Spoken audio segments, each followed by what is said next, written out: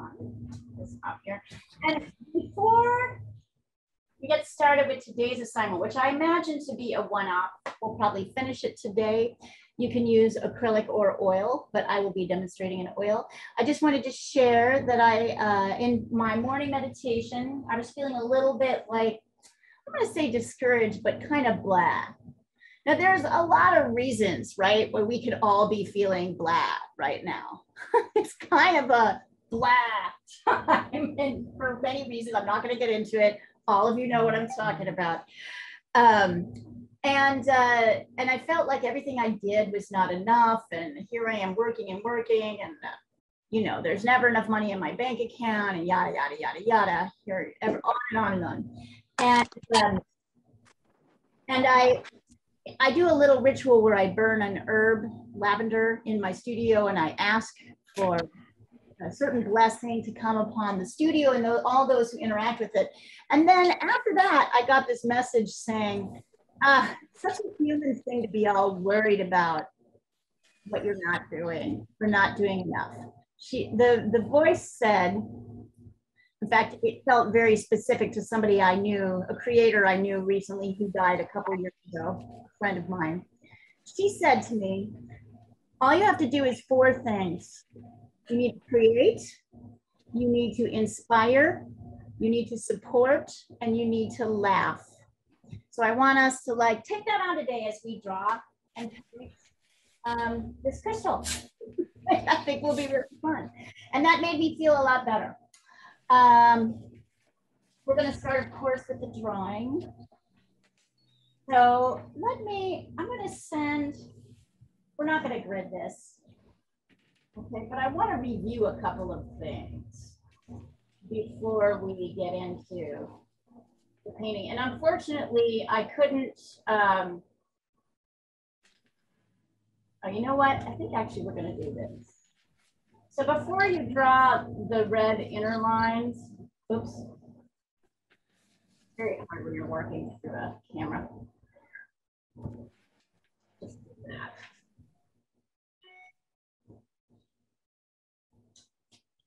Okay. So before we get much into the detail, I did not manage to get a copy of the color copy of this. So you guys will all see the color copy of the photograph that we're working from in the WhatsApp thread. You'll need to follow from that. If you're following the video, I'll have the video editor make sure to insert this in a few places. 1 or 2 questions as we get started in the drawing using a pencil. The first question is, where's the light coming from? Anybody have a guess? Where's the light? Underneath. Nope. Almost, it's very hard to tell. It is hard to tell. Maybe in color it's easier. Definitely hard to tell. However, it looks from the upper left. It's really right up and down. If you look at the shadow, you'll see the shadow. I am looking at that. Yeah, that's why I said that. Shadow's coming down. I don't really think it's coming from the left. I actually think. Yeah, maybe up. It's kind of coming up. And when you see, and the reason this is important is you can see the parts, the lightest parts of this crystal are those that are facing up and catching the light. So this is light, that's light. Over here, it's light. These are all like lighter. And when you look at, even looking at it in the, here it's lighter, right? So as we start to go through this and sketch this out, keep that in mind. Where are the lights in this drawing? So you'll see I've started pretty simply. Whoops. There we go. So my camera is like wiggling, so it's not on there. Come on. I think when it stops moving, it'll focus again. Yeah. There. There we go.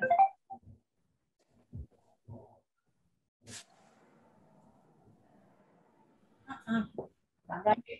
So as we start to come in and sketch, we're starting very simply. And I am coming in like this.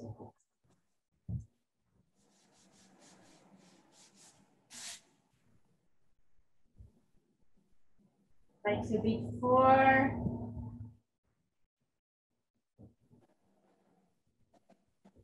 and I don't care what size you do this. You can do this whatever size you want.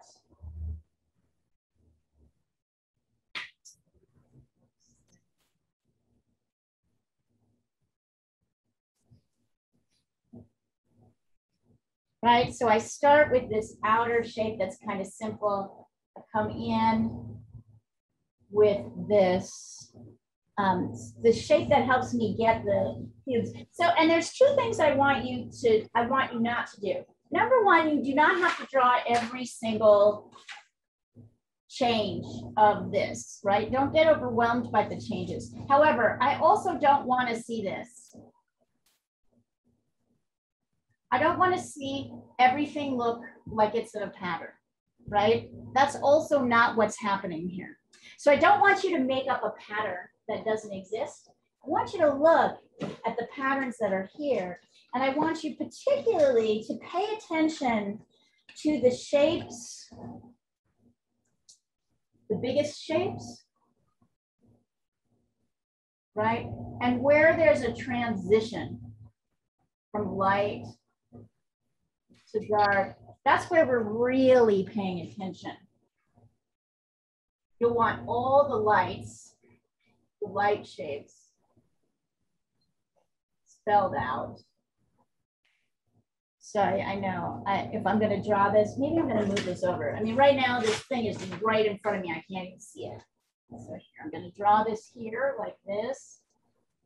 You can watch me do it. So you see, I'm like drawing this transition between here and here. And then there's kind of a dark area. The darkest area is kind of in here. So where I'm paying the most attention, right, is where these transitions are from, and of course, there's this, right, and here. That's fairly dark. But when I'm looking at transitions, I'm kind of paying attention to the way light meets the medium, meets the dark, and then comes back up and meets the light. So when I start to sketch out, I'm not getting into a super amount of detail. Focus on these blue lines, but I am focusing on the detail where there's a transition, and I'm trying to get the edges right. Oh, you know what I thought when I saw this one, Sandra? It looked like Watership Down to me. It looked like one of the rabbits in Watership Down. I think she liked it because your background and your sky are filled in because your bunny lines are very strong, right? Your contour lines around the edge of the bunny are really strong. So it helps delineate, push it forward. So I think you did a really good job with the grass and the sky on that one. And also that edge totally makes it professional looking too, doesn't it? I can see it. I can see it. Did you sell it, Sandra?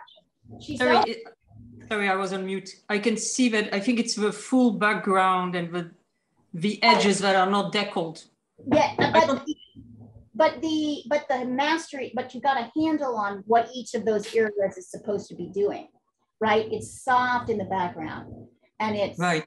Harsher, and your lines are very strong on your subject. So your subject springs forward and your background kind of cushions in the back, but also pushes the other direction.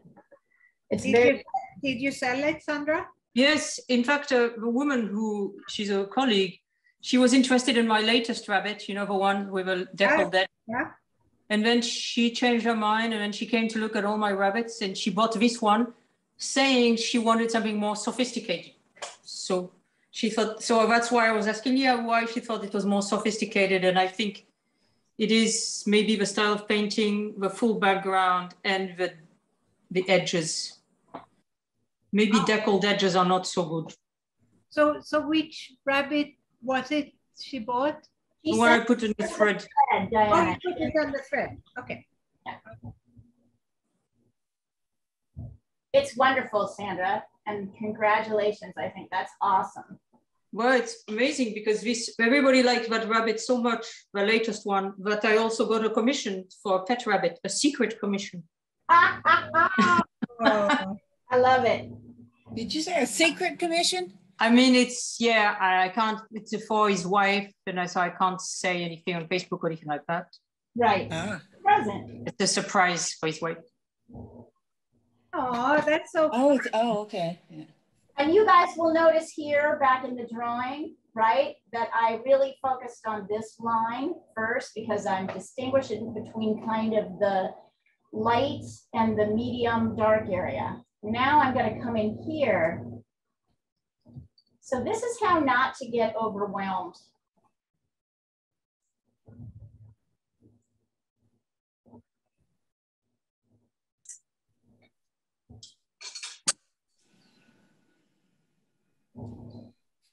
Right, so here's the lighter area. Oh, right, and then there's this super dark area in here and up here. But here's like dark area, here's a lighter area, here's the medium, here's the transition over to dark. And then we've got these kind of big pieces up here where we want to pay a little bit more attention to the planes. So instead of drawing all the planes, right, I'm more interested in just a few. Why?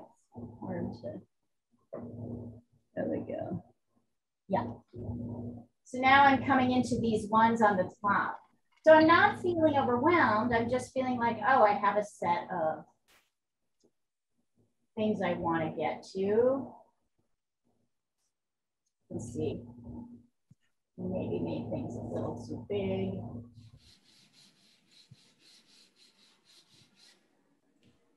What is nice about this and what's going to be kind of fun, I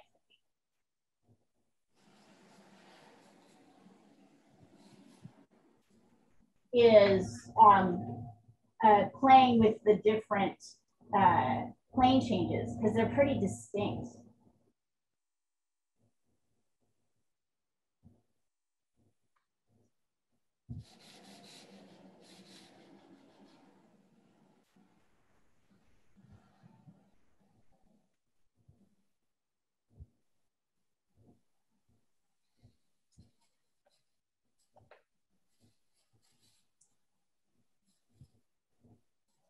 Anyway, everybody busy creating, laughing. Want me to tell you a joke? You know, a great joke. Okay. Right. I also want to know about Diana's mom. Oh yeah, how's your mom doing, Diana? She's much better. She's home from the hospital with like alien drugs, but she's home. Good. She had a heart attack apparently. Oh wow. Yeah. That's very dangerous for women. Is it? But for men too. It's No, very women tend to not develop the. The classic symptoms. Yes, yeah. You're right. Well, it's not even just the symptoms. It's the men with history of heart disease often start developing new arteries, like when they're 18 or 19. And for women, when a heart attack hits, they don't have those. We don't tend to have those developed. So new what did you say, Leah? It's like you can actually develop, you know, sometimes the arteries clog and new arteries will form around so that they can kind of bypass the clogged ones. So even when you're old? What? Even when you're old? Well, I mean, what I'm saying is men tend to develop them early. Like, so men who have like a history of heart disease in their family, maybe their arteries start clogging when they're 18 and their body responds by developing new arteries. I thought arteries clog more like when you're 50, 60. It's true, but they can often start early for men, but not for women. So men often are more likely to have different arterial systems. So when a heart attack hits, everything doesn't shut down. But women, that doesn't happen. So when women's arteries start to clog in their 50s and they have an attack, there's no alternative pathway. So that's why they tend to be more fatal. Anyway, now we can say that, right, Diana? Because your mom's okay. How do you know this? I don't know how I know that. I used to be a health reporter, and I remember doing a whole series on heart attacks in women. I don't know. It's amazing that I can remember that and like not what I had for breakfast this morning. I wrote it like, I don't know, 10 years ago. That's called dementia. Early dementia. I thought it was called menopause. It's a mixture. It's just your brain is full of important things, so it really doesn't care what you had for breakfast this morning. Is it? This is important. Yeah, I don't know though. I wonder about that. Like, what my brain sort of evaluates is important. It makes me wonder sometimes. So you can, yes, because things from when you were 20 that you remember, you think, why that? What? That's a stupid little thing that meant nothing at all, but it must have meant something. Well, and I mean, it's not stupid to say, for example, that I know this information about women and heart attacks and men and heart attacks. I do know it, but I'm like, why am I remembering that and not like, I don't know, something else. I also had a friend who had a heart attack in her 50s and had a pacemaker put in, and she actually coded for like a minute. And so we both did a bunch of research on that idea, right? Like so as you can see, I'm getting some of this stuff. I'm kind of leaving the lighter area a little bit less developed. I'm really focusing on these edges toward the top where I can really extremely see all the shapes. And I guess that these little shapes are just like lights. So What about a joke? You promised us a joke. Oh, a joke. All right. Worst joke in history. She forgot. Worst joke in history. Are you ready? It's a really bad joke, but it's my favorite. So a guy walks into a bar and he has a little newt on his shoulder, you know, like a little lizard on his shoulder. And the bartender says, "Hey buddy, what's that on your shoulder?" The guy says that, "Oh, that's my pet newt." And the bartender says, "He's cute. What do you call him?" The guy says, "I call him Tiny." Bartender says, "Why do you call him Tiny?" The guy like sort of gestures his hand at his shoulder and says, "Because he's my newt."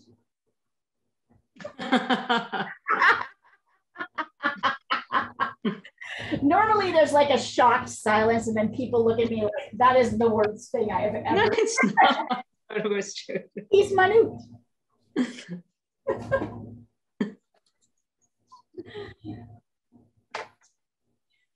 You don't even have to get into as much detail as I did here. I think really it's more important at the top. I'll send a picture over. It's really kind of key. I'm going to actually redraw this in a different color so you can see. The most important lines are really here and in here. As we kind of distinguish the difference between light, medium, dark, and then this kind of top layer.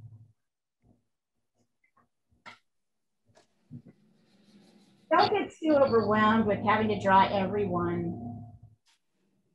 The viewer is going to be paying more attention to, oops. Boy, it's been just a great, people have been doing great work in class, I gotta say. I've had all this really wonderful work all week in abstract art. Here's my drawing, but don't get too overwhelmed by my drawing. Oops.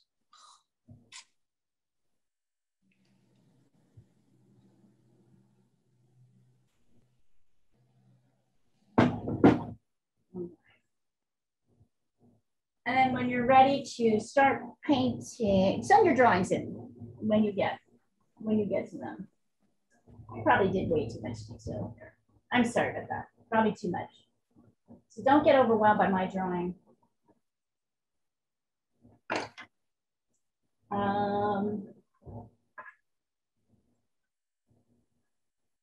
Trying to think of what else is funny. Oh, somebody else, the woman who runs my post office service where I get my mail delivered down the street. I saw her the other day and she was like, I'm like, how you doing, Michelle? She's like, oh, I'm just feeling really bad. And I said, gee, I wonder why that is. And we both started laughing. And then I said, is it because because we're probably completely destroying the earth for our grandchildren? And she started laughing and she said, grandchildren, none of my 3 kids is having grandchildren. And I said, so see, now it's good news. She started laughing. She was like, get out of here, Leah, get out. Stop it. Stop talking me out of being sad about not having grandchildren. So Leah, what about that story about a rabbit you were going to not tell yesterday? I'll tell you the story. Yes. So the kid, one of my favorite books as a child was written in 1939. It was a book called The Country Bunny and the Little Golden Slippers. And it was about a little brown single mother rabbit who had 20 children, who really wanted to be an Easter bunny. And but she couldn't, because she was a mother of all these children. And then the Easter bunny, who was this tall elderly gentleman rabbit, broke his leg. And so he said, you're going to need to go in my stead, little brown rabbit. So he gave her these famous golden slippers and she went off to deliver Easter eggs to all the children. But before she did it, she knew she had to organize her own children to get all the work done in the house. So she assigned tasks to all of them. And some of them were cooking dinner, and others were sweeping, and others were making the beds. And one of the jobs was to make paintings for the walls of the house. That's one of the jobs. And I was like, that's a job? You could do that instead of sweeping the floor or making the bed. That's because being a rabbit, she had many children. That's it. Yeah, and they all, of course, she was a great mother, and so they all were trained. So yes, that's a job. And now it's your job. And now it's my job. I just remember thinking at the time, that is amazing. I didn't even know that was a job. I want to do this when I grow up. Right? It's really considered, this book has never gone out of print. You can still get it. It's called The Country Bunny and the Golden Slippers. And it is a fantastic book. It's a kind of a, now they're kind of, it's a kind of a anti-racist book and a feminist book. And that's what they say, but really it's just about, going for your dreams or something, right? What that means, what that looks like. You can be a mother and still, have your dreams. But I was just like, whoa, it's a job to make paintings for this wall. Of course, because the author was probably the illustrator too, she understood that. She's trying to get that across to people. I can tell you a funny story about my mother. Please. Okay. Who is being last night was released from hospital, and she's just had a heart attack. So they called for a taxi for her, and she asked, so is this taxi paid for? And they said, no, it's going to cost you $8 to go to your house, or actually less, $7. And then says, well, then I'm not having it. I'm taking the bus.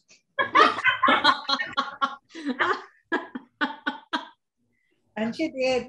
And so when I called the hospital to see how she was doing, they said, well, we sent her home, but she's going on the bus, so it might take a while. Mothers, what can you do? Yeah. So funny. All right. Because this is a purple painting, my suggestion, mostly purple painting, is that we once again start with the basic underpainting using burnt sienna.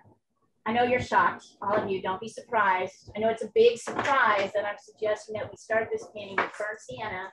Try to contain your surprise.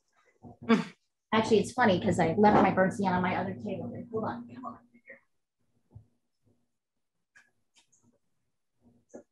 So I'm not in a rush, but when you're there, I'm not in a rush for you to get there, but when you're there, there's a little bit of burnt sienna, and then I'm going to take a little Gamsol or turpentine. For those of you using acrylic, you'll be using water, of course. Pouring it in here so you can see it's kind of sloshing around in there.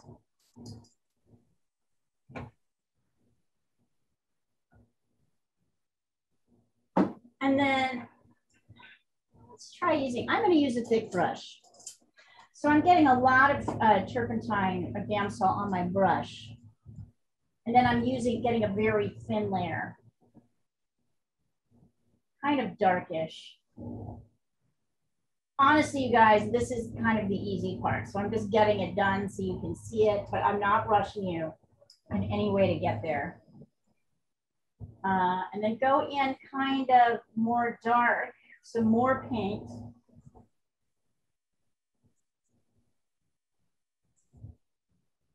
You don't have to get sort of all the details.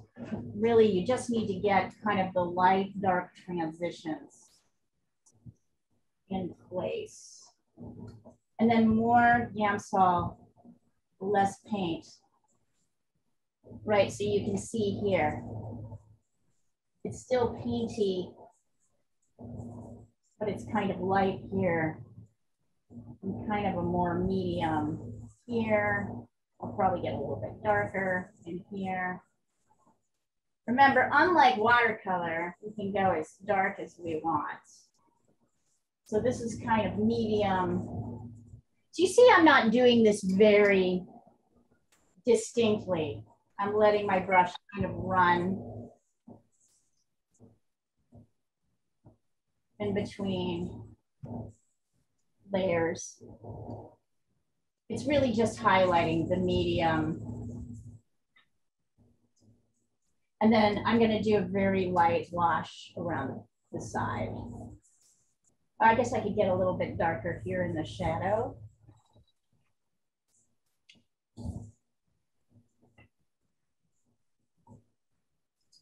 Boy, it is so nice to have the sloppiness of oil and acrylic accessible to us. After doing so much work with gouache and watercolor, we have to be so careful with everything you're doing, right? We can just totally blend this around. I do want the light, dark, kind of medium divide, but that's all I'm really, but see, I don't care if there's drips coming through. I don't care if we get too dark on the top because we can put our light sand on top. But what you do want to do if you're using oil is you do want the paint to be very thin and very turped up because it will actually dry in about half an hour, which will be nice as we start to layer on. And I actually kind of like these little drips that I've got going on. Mine is dripping more because my, obviously my canvas is kind of facing up, right? Because it's on a drawing board that's kind of tilted. But really, this is it. And then you can just let the drips do what they may. It's pretty loose.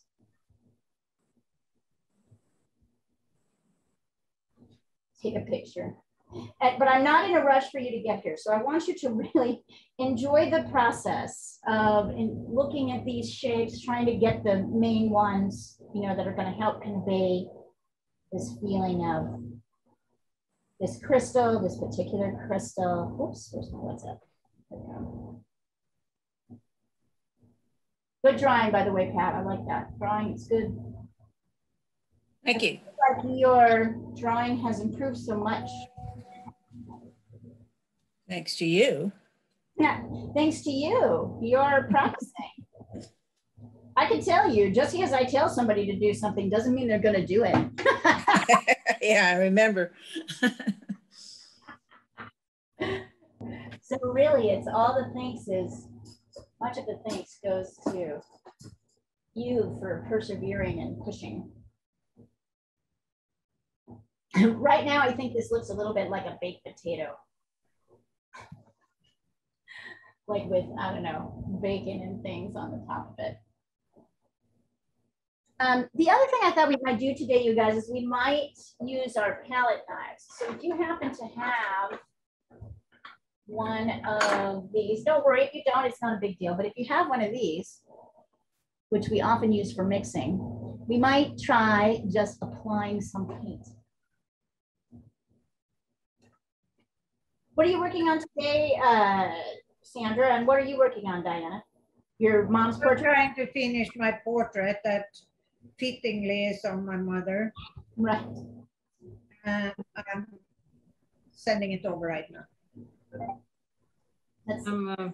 I'm doing that rabbit commission, which in watercolor, which I'm a little bit worried about because it's the kind of picture I don't like with a lot of lost edges.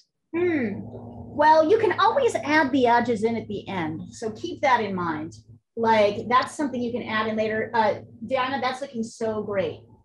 I'm looking at. Can you do me a favor, Diana? Do you have her photo? Yeah. Can you send it? I could go dig it out, but No, I haven't. I like the crop on this too. I like the kind of how the top of her head. I like that she's a little bit to the left, and I like that her body is kind of pushing to the right. Compositionally, that's really nice. And she's looking for us. So there's a lot of push and pull in this composition where I'm moving around. I'm sort of encouraged to move around the canvas. Does everybody get what I mean by that? If you can see, oh yeah, much better. Let's see. So I'm just looking. It's still a bunch of adjustments I need to do. Yeah. I was looking to see if there's anything. Well, but the basics are good. I feel like her mouth still has to come up just a touch more. It has to do with the smile she's got on her face. Yeah. And I'm just telling you this because, like I said before, this is where I always fall down, is the mouth. I always want to put it too low. And when I mean too low, it's usually like 0.5 millimeter, but that's still. Yeah, but look at the left hand of the picture. It might be the wrong angle and it needs to go down a little bit because you see the part over the lip that it is the right size, but it might need to go up a little bit on the right side. It needs to go up a little bit on the right side. Yes, yeah. Absolutely. Absolutely. So you need that sort of dark line to come, up more. Yep, that'll do it. Yep. Otherwise, it looks pretty good. Everything looks pretty good. And also, I like how you've reshaped her head. Yep. It's in good shape. Thank you. Good fixing. I don't know whether I should have those nose grips on the glasses included. It kind of looks weird. Let me see. I kind of like those, but maybe they're too big. Yeah, just. You know what it is, actually? Her eyes are a little bit big for the shape of her glasses. Yeah. So if you bring her, they're not bothering me, the nose clips right now. Work the rest of the. Okay. And I wonder if. Yeah, the eyes are a little bit too big. They're a little bit too big. Yeah. Also, the shape of the glass on our left is kind of arching up a little bit too much. She should. Yeah, I see that. It should really mirror the angle of the mouth. Yeah. Interestingly enough, like that's because she's tilting her head, right? Yeah. It's so interesting how there's definitely a curve there, but how easy it is to get the curve. Too much, yeah. too big, right? Like this to make it too big. And then you want to make sure that the top of her glasses on her right also goes up a little bit, right? Because her line, because of that tilt, the same thing you need to do with the mouth, you need to do with the top line of the glasses. Yeah, it's the top line. I have the corners match the angle. Yeah, the corners match the angle, so that's good. So all you need to do is really kind of straighten up and perhaps bring up the right just a teeny touch. Yeah. But mostly it's just straighten it more, I think. Yeah, thank you. Yep. Yeah, you're right. Easy for me. It's really easy to. But it's easier to see on others people when it's not yours. For your own, blind for your own work. So. But also, really honestly, the mouth is the hardest, I have found. The mouth is really the toughest. Because even just a teeny bit off makes a massive difference. Yeah. Like it's funny though, if you knew her, it really looks like her mouth, but it is in the wrong angle. Right. See, that's the funny thing. That's like where your left brain kind of colludes, you know, gets in the way of your right. Yeah. To have a more complete picture of your mother,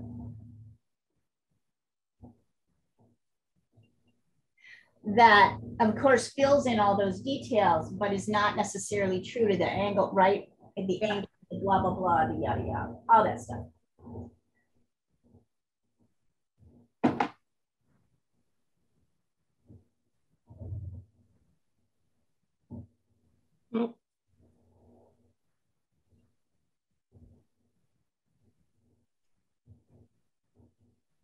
So when you guys have all gotten your painting to this point, your drawing and your painting to this point, let me know.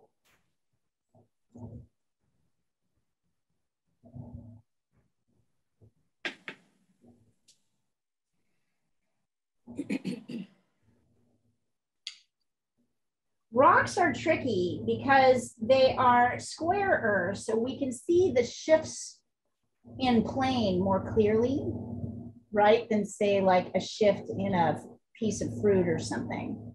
But they can also be overwhelming because of all of those shifts. So that's the kind of challenge, is to know where to pay attention and where to be less dramatic. Also, as always, I'm not really exactly sure how this painting is going to turn out. So if, you know, explore with me as we figure it out. It's not my normal type of subject that I paint, that I like to paint. So I don't really know what's going to make this painting come together. We are going to figure it out together.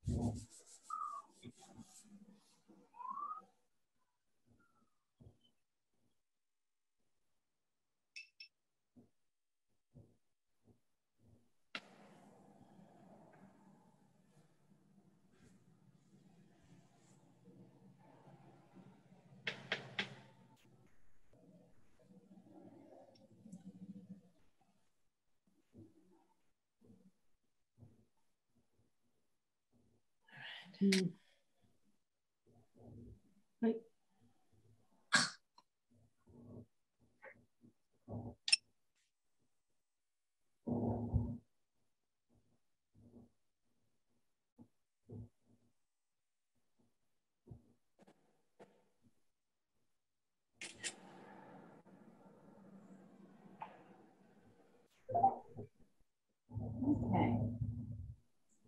So Pat, get a little darker.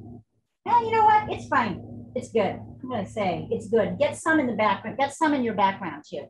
So when we start in the background. Okay, I kept wiping it off the background. and also there's a little dark edge right here. You can't really see it in mine. So here I'll kind of. Oh, on the side, yeah. Okay. Mine kind of faded off a little bit too. I'm wondering if Tashween's wishing she had picked something else yet. I'm just teasing Tashween. That looks great. And the outside should be like a medium? The outside's pretty dark. Okay. You can see it here. Just like a little crusty edge.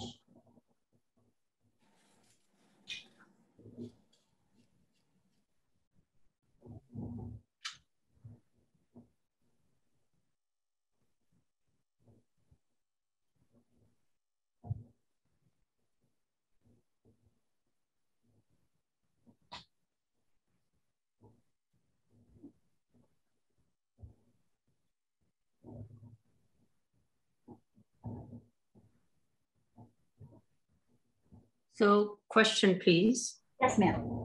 If my black made off of burnt umber and indigo looks a bit green, I'm supposed to add. You might try ultramarine blue. Indigo's got is a little bit too green. Your ultramarine will have more red and will interact more. I think it'll create a better black for you. Try it. Okay. I mean, I'm probably going to put him in grass, so right. A bit of green is okay, but yes. I mean, you know, there's two blacks that I like to mix. The warmer one is ultramarine blue and burnt umber, and the cooler one is viridian green and alizarin crimson. Both of those, that makes a kind of cooler, crisper black. You bring any other blues into the picture, they tend to have a little bit too much. You know, like I said, indigo's got too much green, so it'll overwhelm and kind of pull in. It won't work like a proper complement. Yeah, which one of those would you choose behind that goldfish? Oh, I'm not going to answer that question. You give me some ideas. I think your goldfish looks beautiful, and I feel like if I made that decision, it would be different than the decision you would make. There's a lot of things. Okay. But you could do blues because, you know, your goldfish is orange. That would be any blue. Or you could try, I mean, I don't know, like you could try any green color, anything. I think the picture was the background was very dark. And it's almost a black, yeah. Yeah. You don't have to stick it. So you could also mix a black if you wanted to, but if you wanted to make that lighter and bluer, you totally could. But test it. Test a few different options and put them right next to the fish so that you can see what each one does. Okay. Yeah, that's probably the best way to do it. Anybody else still working on this, or are you guys ready to go on to the next? I think you're probably all ready to go on to the next. Nice, Eugene. Very nice. So do just a very light wash. That's beautiful. Down in here, and then a light wash on the outside, but that's gorgeous. I love that mark making. Even now, it's looking really good. I appreciate your taking that time at the detail. I tend to not in this stage. I'm a little bit sloppy because I know what happens on the next levels. Laziness, I don't know. What does that mean? You know what happens on the next level? I know I've made enough paintings in my life that I know when my paintings start to come. I know what I need to do. Okay. So you're not saying it doesn't really make a difference because you're going to cover it? Yep. You are saying that, okay. Yeah, I'm going to add more detail in, but I appreciate a underpainting with more detail, and that's just for me. That is just literally my process. I would not apply that to anyone else here. I'm going to be messy today. Okay, Tosh, what are you using? I ran out of the burnt sienna for my lip quirk, so I have this. This looks like a really old acrylic. Is it possible? Wait, are you using acrylic? You're not using, oh, okay. So that's a good thing to know. You're not using, so you're just using water. Yes. Yeah, that's just kind of an ugly color. I'd go orange before I would go that color. But it's burnt sienna. That's what it says. But it it doesn't look right. Should I just throw it out? Throw it out. Throw it out. It also looks like kind of from a kid's set or something. Am I right on that? Definitely. Yeah. Yeah, throw that out. Mix a little bit of cadmium red and yellow. Put that down in the darker areas. Just go quickly over the top.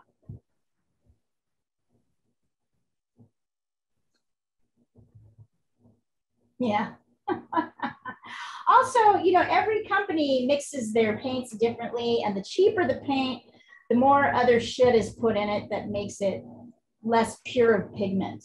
So, yeah, but also old and blah, that kind of thing. All right. While you guys are doing that, I'm going to start mixing colors. Let me see.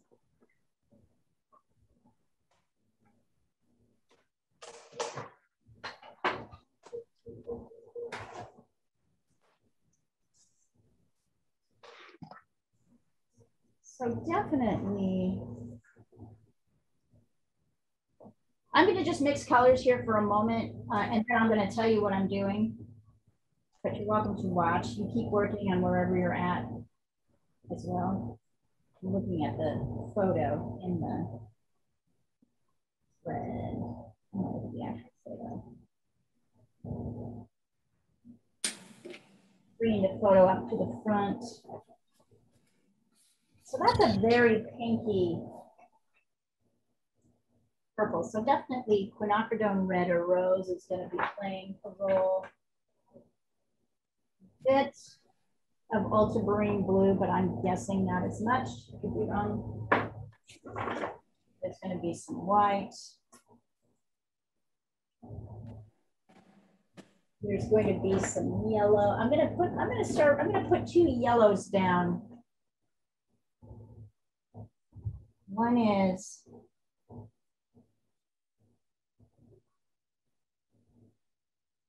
yellow ochre. The other is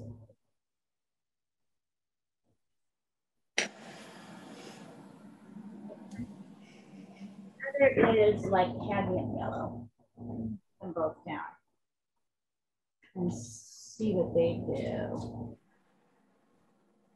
Maybe a little bit. And then I'm also going to throw down some burnt umber just in case.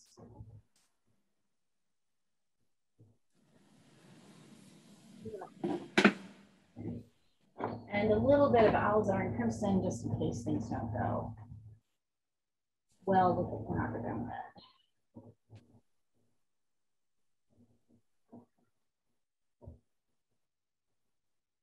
I'm really wondering is if I should put another blue down. I'm going to use it.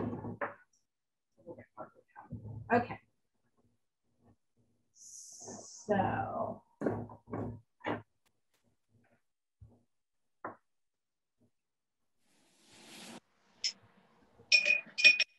we have 5 or 6 colors here. We've got, hang on. We've got quin red or rose. I've got ultramarine blue. I've got alizarin crimson. So I've got a lighter red and a darker red. And then I've got yellow ochre, cad yellow, medium. And over here I have burnt umber with my burnt sienna. And obviously white.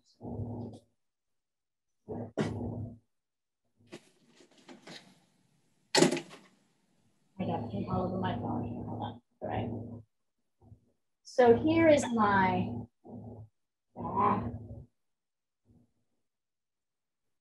my basic palette. It's a very magenta-y.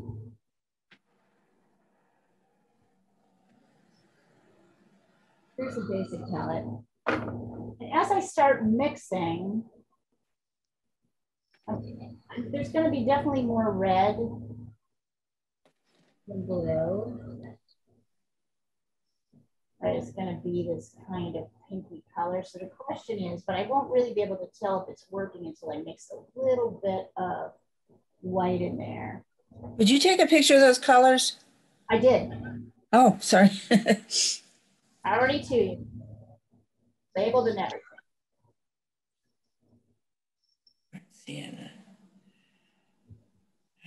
What does that say? There's like, so you see it's very pinky red, and then in places it's a little bit bluer. So I'm mixing one with a little bit more blue in it.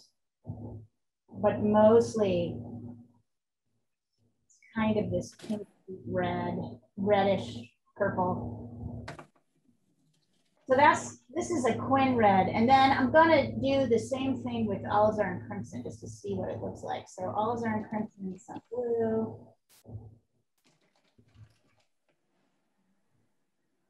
Yeah. Might be nice to have a little bit of this, although you can see it's definitely redder than purpler. So even though this is purple, the red is way more dominant in these mixes.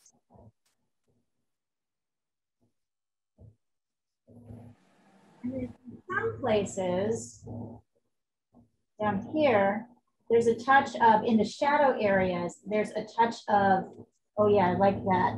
This is yellow ochre in with my purple mix.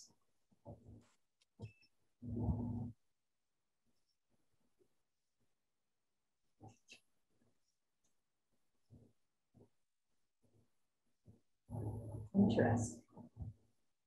So I want to mix a few different pinky purples.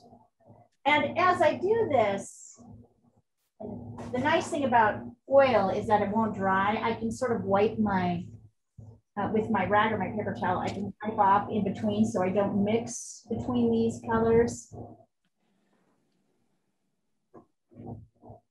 Oh dear, what is that? A little bit more blue. What's the color in between burnt sienna and ultramarine? Alizarin crimson. Alizarin. Alizarin. I have two pink. I have a small. I have a darker red and a lighter cool red. So this is like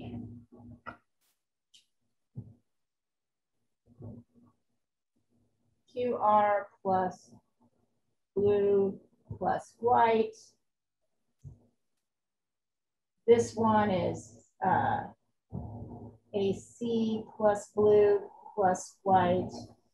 And this one is one of these mixes with yellow ochre to create a kind of gray.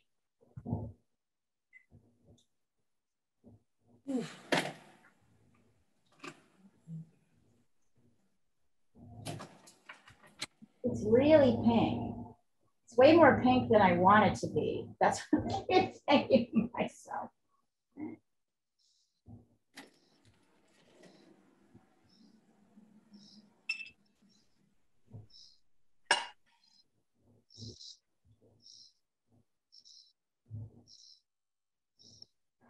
And then I'm going to think about applying this.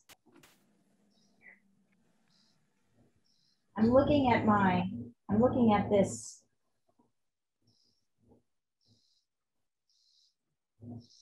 I'm looking at this source as I'm doing it. I'm going to apply this. Oh yeah, I'm going to need a lot more color. Using my palette knife across the kind of darker areas. Obviously, I'm going to need a lot more blue. I'm going to need to mix a lot more color. So I was experimenting with color and then I tried to use it and I needed way more than I had. So here we go, mixing a lot of color. Using Is my that cad yellow light or medium? medium. Okay. I haven't used it, to be honest. Sorry, I'm falling behind over here. No, I haven't used it. I thought I labeled it, but it's impossible to see. So you're absolutely right on to ask. I need a lot of this. Right? So, and every one of these mixes has some, so I'm kind of going where the darkest areas are with my kind of dark purple mix. You see how I'm kind of following around, laying it on. So I'm using my palette knife to kind of scrape it on. And the sort of patterns of how this is happening. Most of this dark here is going into, is going right into the dark section here. Interesting that. And then I'm mixing a lighter section. More pinky, more white, less blue. Still some blue, but not as much. Oh dear.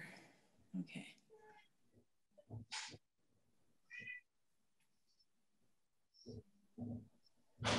And then I'm going to stop so you guys can catch up. And I'm noticing in the lighter section, there's more yellow in the mix. Yeah, the top just quiet. Not helpful.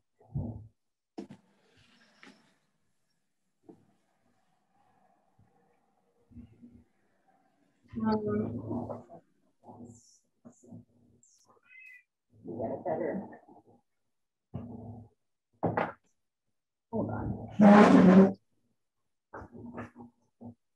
Playing with my lights a little bit.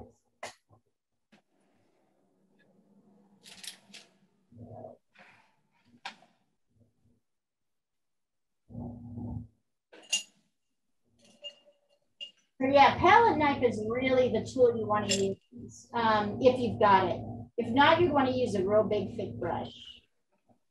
So I'm trying to get this lined up with that. That's better. And there's still a difference when zoom.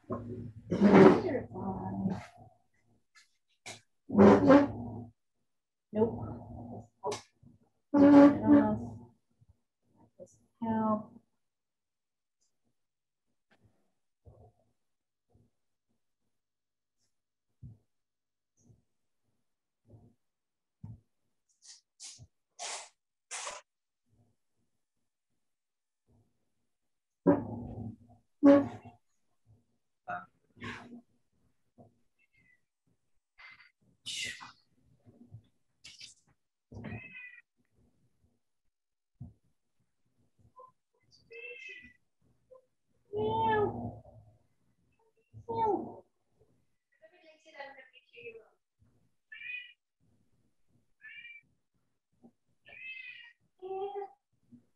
Cat is complaining.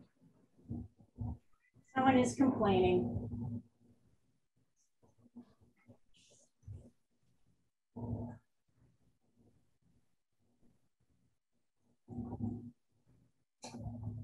So notice as I lay down my darker purples here and my medium purples here, purpley pinks here, that I'm letting some of, I'm layering, I'm doing kind of thick swipey layers with my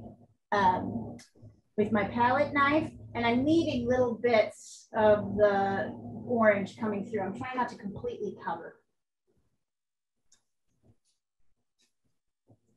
If you do not have a palette knife, you're going to use a brush.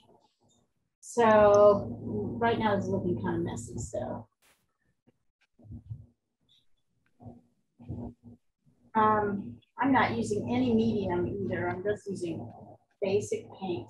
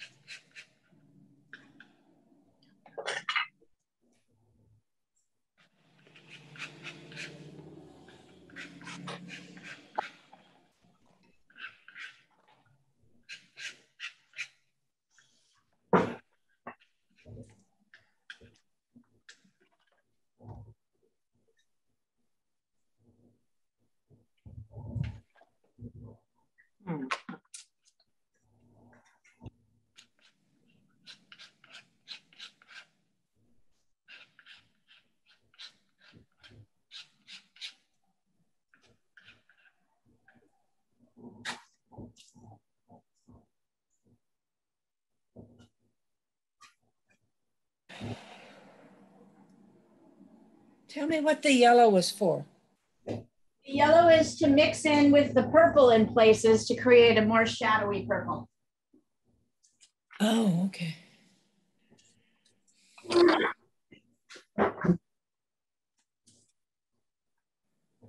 Leah, Yes, when you've got a second, I need some rabbit advice. you got it. I'm a little bit at the stage where I think I'm either not going to make it or I've ruined it.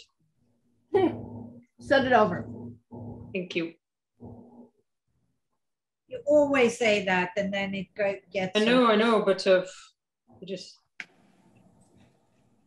That's it's very right. hard because it's a black rabbit. You know, black is not black. Right. White is one not white and black is not black. Why have you ruined it? What it is it you're ruining? It doesn't look. Well, charming. because it's not dark enough yet. I know, but it doesn't look. It's Doesn't look. shape. You need more blue and purple. Okay, I have a lot of blue, but to the left he was a bit reddish, brownish. However, it's because he's on a red carpet. Right. Which I'm not going to put him on a red carpet. Yeah, that is what reflects to make it purple. Right. Oh, okay. He's in good shape, Sandra. Yeah, he is. The purple goes where? When you darken him. You can use blue too, because the purple is because he's on the red carpet, so it reflects. I have the underneath is almost all blue, like you know, like the forehead, all these on under. Yeah. Okay. Anyway, I think you're in good shape. Me too. Okay. Here, your darker colors on top.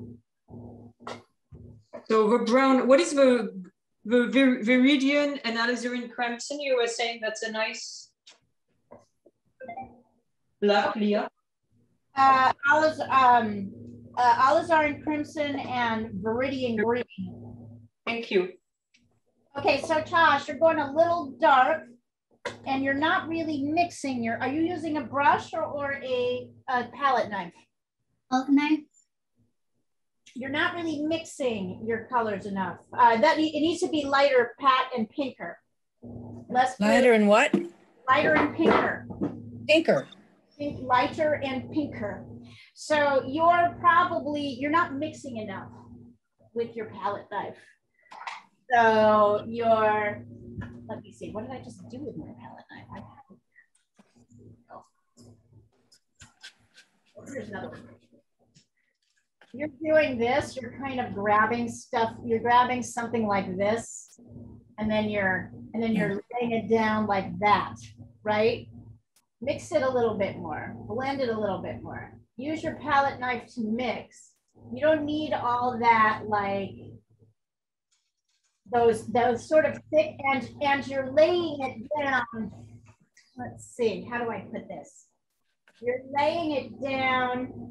Yeah, you're really just not blending your colors enough. You're acting like you're trying to get all of this detail in, these sort of finished details in the top. If you look at my base, you'll see it's much more clean. We're not really doing all of the detail yet. We're not adding in the variation and detail. So look at this, blend more. And you can scrape the paint off before it dries. So scrape it off, pull it back onto your palette.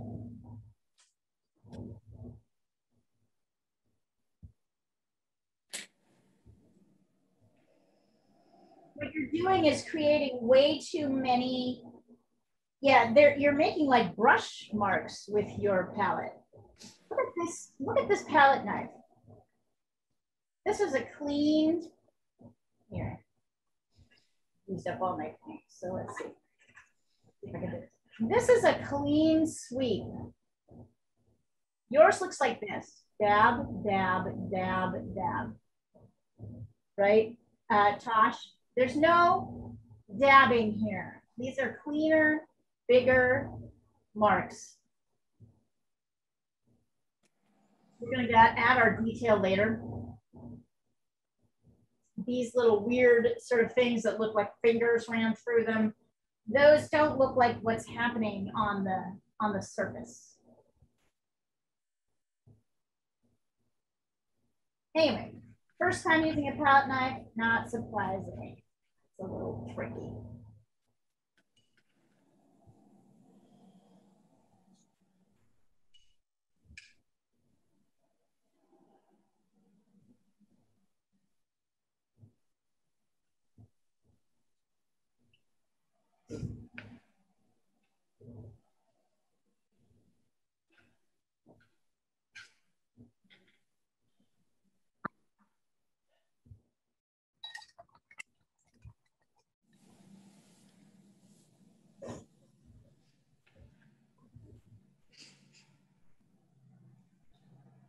And back. I'm sorry, Leah.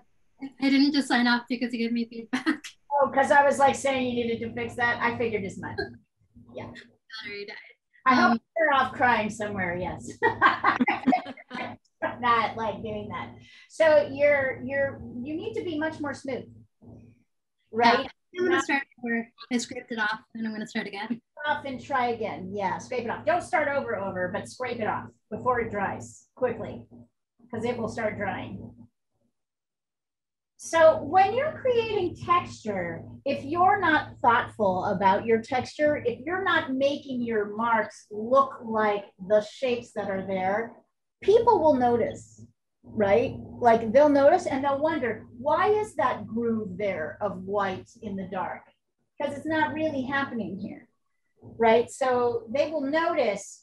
If I tell this often to people who are like, here it is, background, da da da da da, this way, that way. And I'm like, you know, you got to pay a little bit more attention to your background because if I see a brush mark going this way and going this way, I'm going to expect it to be demarcating something. And if it's not doing that obviously, then it looks amateur. Looks like you don't know what you're doing. Looks like you didn't make a decision about what you're doing. So the viewer sees everything. Everything. And it, you know, so you need to make sure things go along.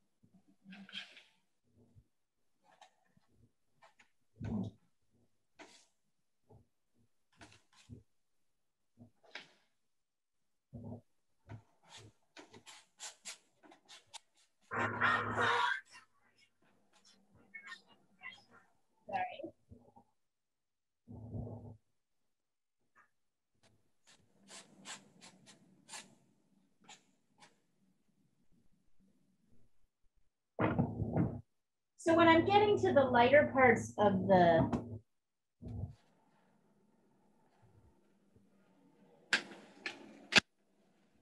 lighter areas of the crystal. Where is it?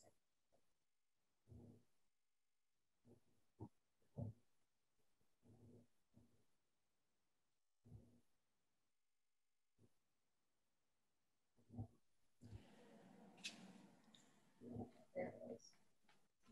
I have little bits of the purple in, but it's mostly white, right? Ugh.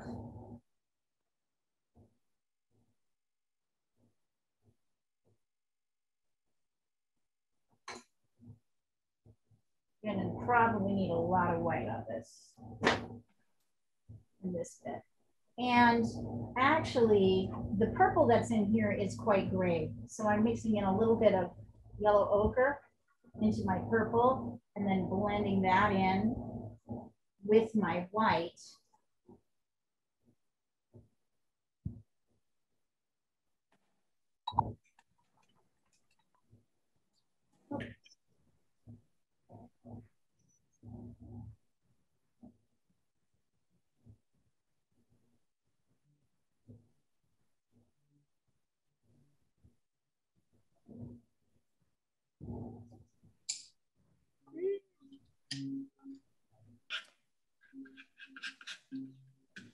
And white, although it's lighter, has lots of sort of purpley gray. Yes.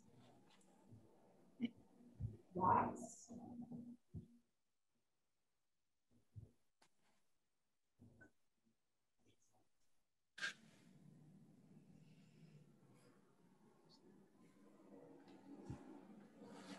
I'm looking the whole time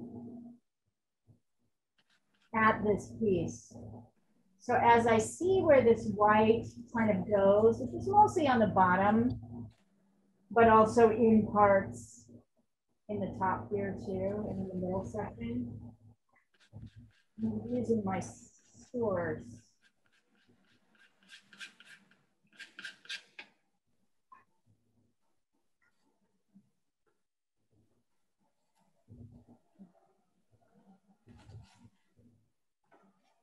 And part of the problem you'll have, Tosh, is that acrylic paint just is not as thick and rich as oil paint.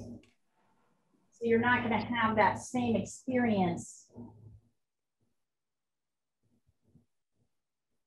right? This is a little bit more like a very thick buttercream frosting.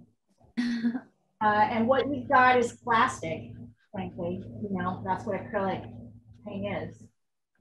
Kind of plastic things. No offense, Diana. I know. I'm working in tea and milk.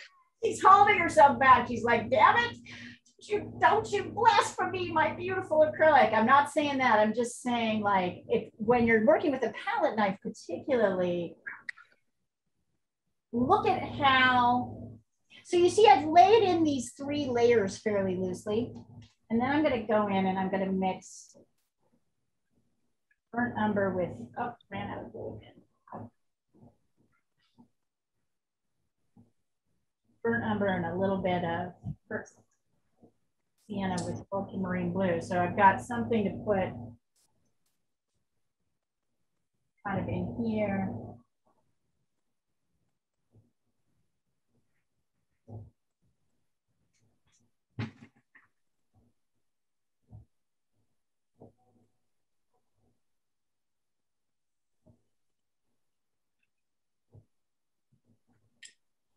It's not bad, Pat, except that you left, we don't have enough of the base coming through. So I feel like this is more of a flat, you're gonna have to work a little harder to pull out the variations, right? Because you didn't leave enough of these coming through to kind of create some natural texture. It'll happen, but it's pretty like you're gonna need to get very light on these lighter on these top layers in places to really show the variation between your light, your medium, and your dark.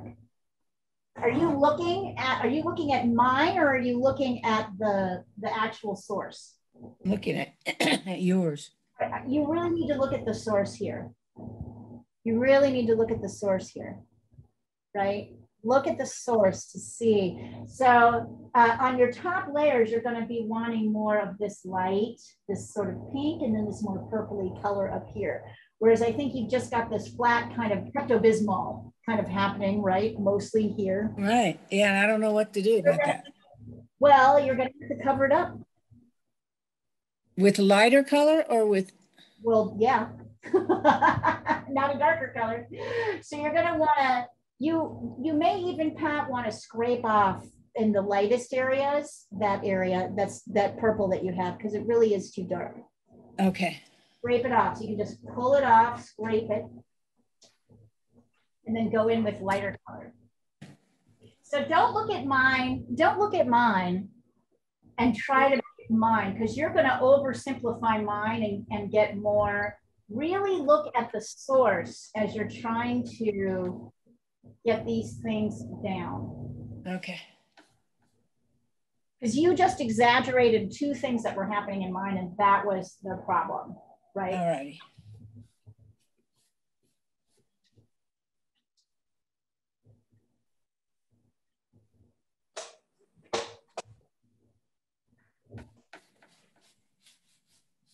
This is where mine is right now.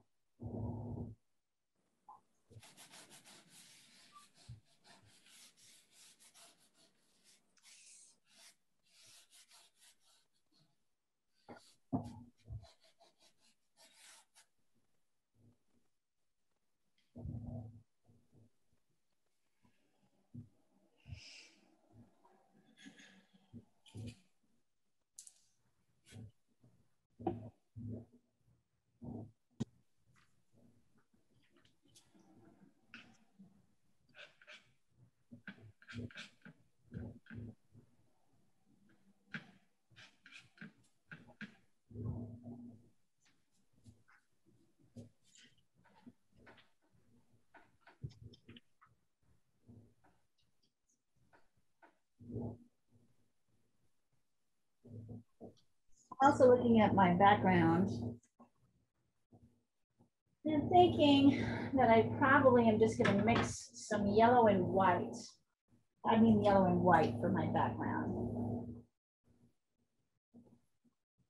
Plain old yellow and white. And when I apply this, I'm going to try and be smoother. I might even use a brush.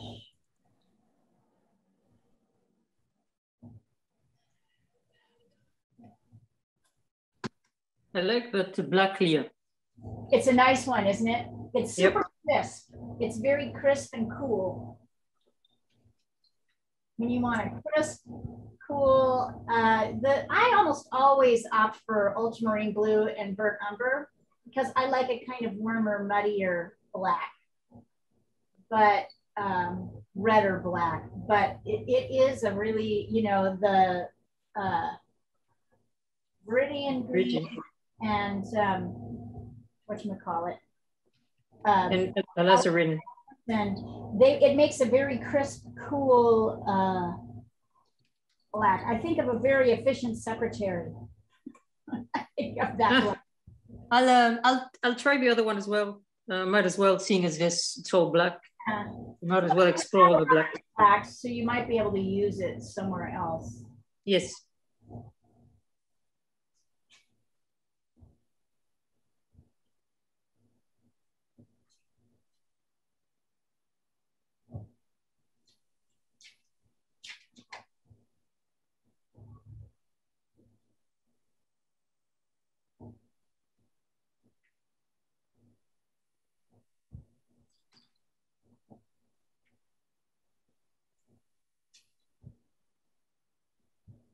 So now I'm kind of working in and around.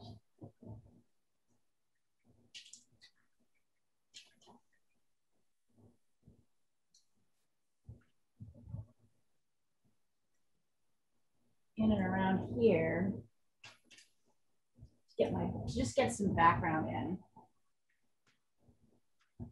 Also with my palette knife, but making bigger, more sweeping strokes. Still letting little bits of the underpainting come through. Because actually, those are gonna stay. Some of those are gonna really stay. They provide some nice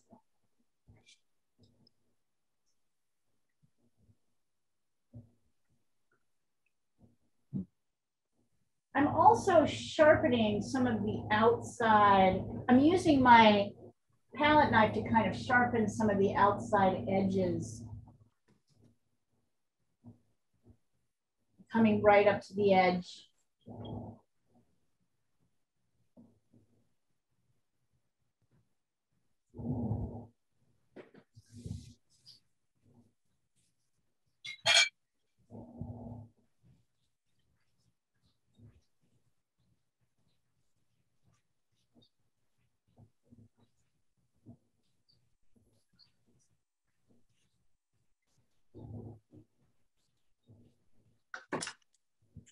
Not forgetting to clean off my palette knife in between.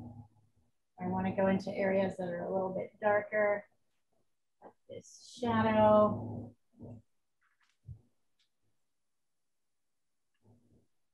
So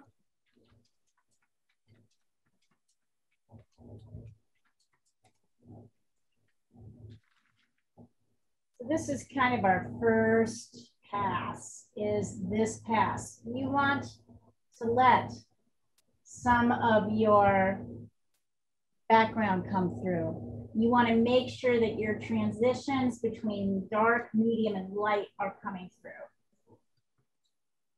And then when you get your background in, you want to use that as the opportunity to kind of take your palette knife to sweep in an edge like this and make it a little bit harder, right? So squishy and soft.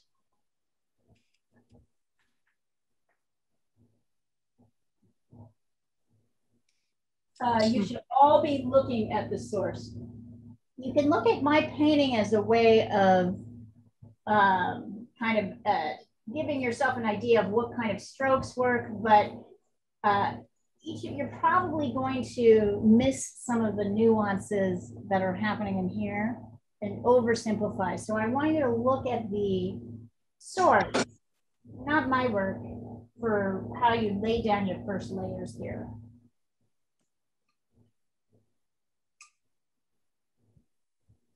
If you feel like you've got it down and it's too harsh or it's too much, just scrape it up and take it off and pull it back onto your palette.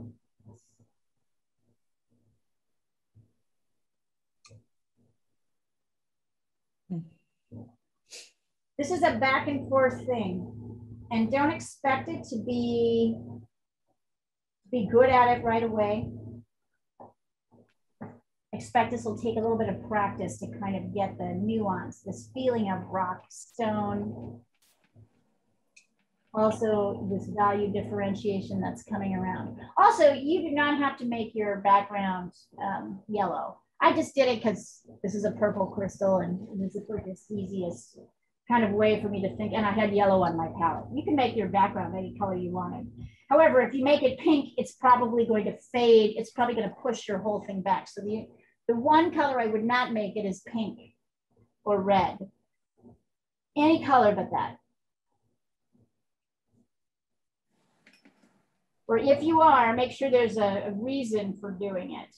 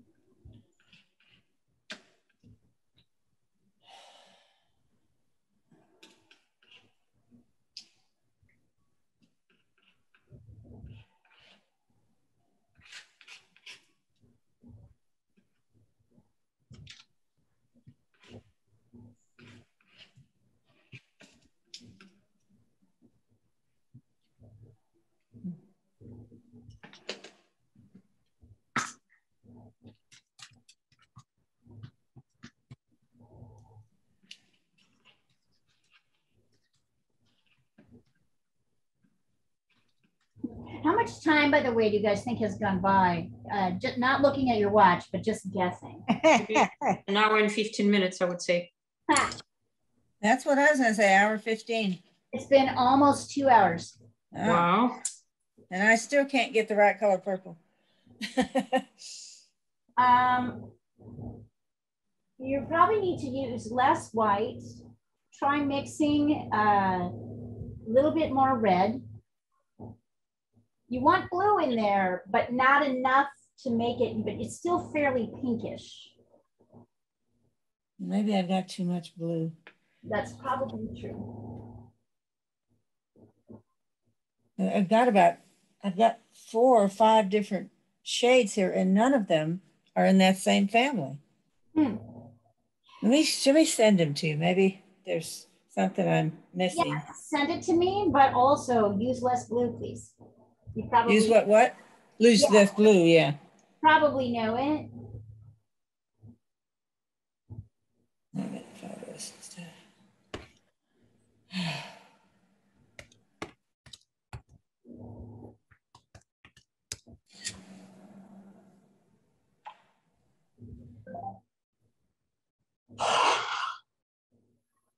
Yeah, you just need less blue, you know. Also, Okay. Pat, get yourself a new palette. I was just on my way over to do that. Yeah, get a new piece of palette paper so you have room to, you're just heavy-handed in the mixing. So you're using too much of all the color, less of the white, too little of the white, and then you've got so much color there, you try to throw something in, it just becomes more muddy. When something is too dark and too going in a certain direction, you try not to mix more into the same pile. You try I do that all the time. That pile and move it elsewhere, and then use the proper mix.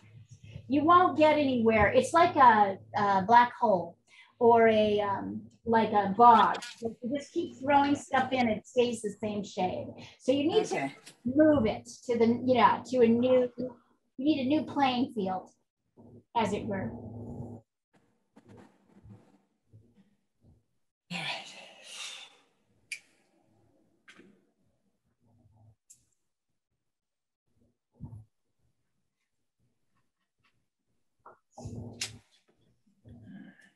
Queen red. Tiny.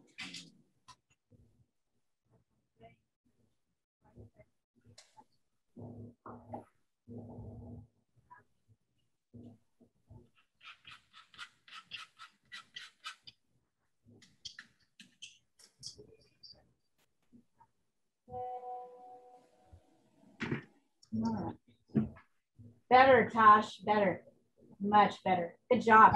Do it. Yeah, so more mixing, right? So now your job is to kind of look at, you're just going to continue working around, mostly looking at the edges where light meets dark, medium meets dark, right? And adding in some of those more details as you see them. Some dark, you can do it with your palette knife. You can actually do it with a brush.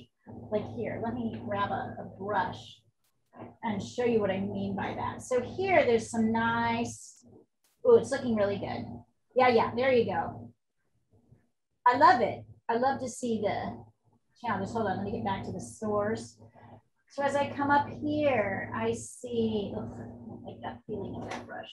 I don't like a brush that doesn't have a little bit of give to it. More, of course, I need more blue. So as much as like blue is not the dominant, I keep running out of it. So as I come in here, I see that there's kind of a purpley, let's see, I guess it would be here.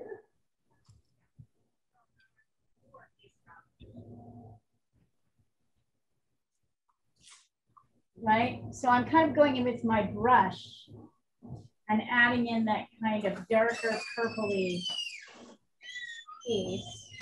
And then just to the left of it, I see a lighter piece.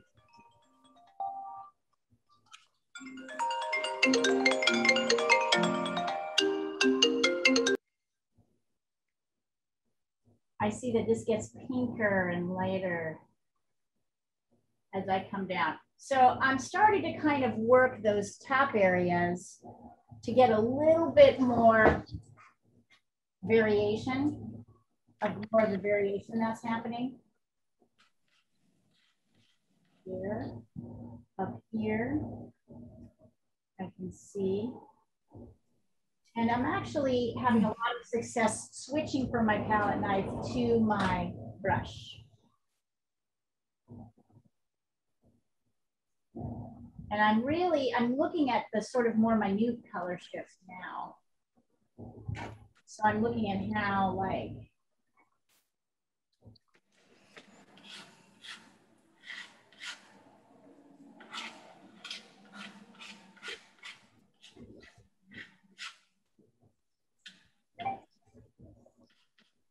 it's possible you, Tosh, are going to have the advantage in this piece because for those of us working in oil, there's only probably so far we're going to get.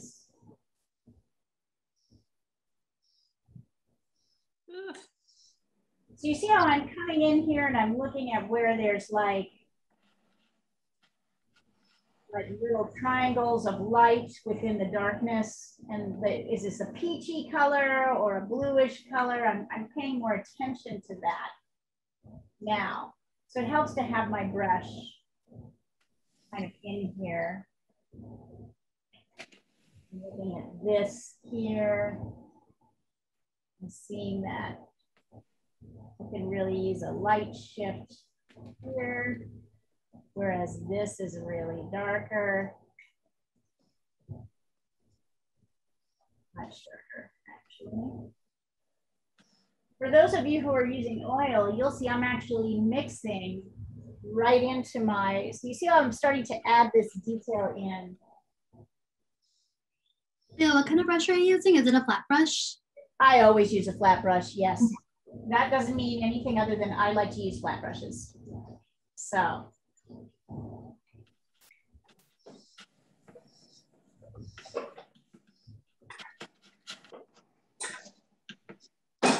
And I find those little holes in the middle totally annoying and distracting, so I'm ignoring them.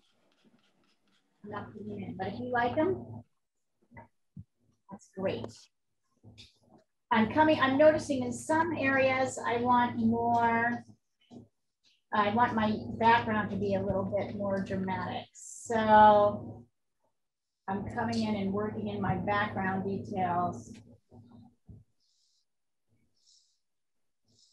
In some areas, it's just not.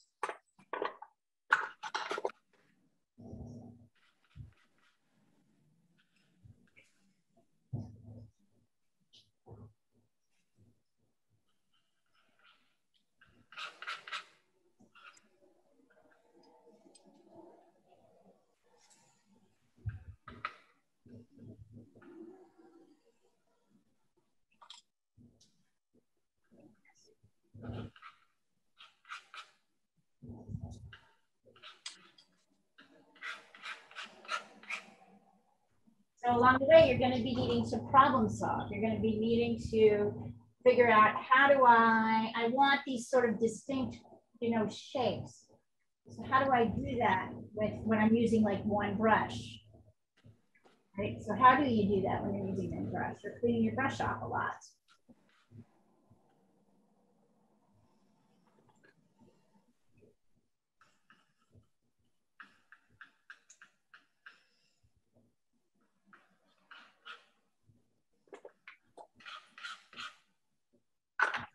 With the oil, what I'm finding is I can blend a little bit. If I'm trying to sort of create pinks and lights, I can blend a little bit more because my colors stay wet. Acrylic, you're gonna be able to just go right over, right? It'll dry in 20 minutes. Just leave it for 20 minutes. over it. Soil, I've got to be a little bit more aware. Colors are going to be blending more with my lights.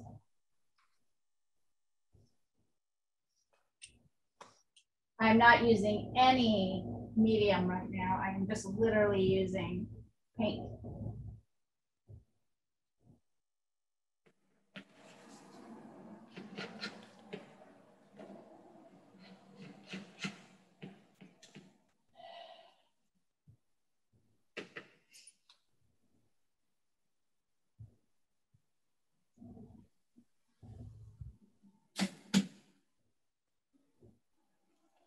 I'm trying to maintain those sharp edges too. It's tough.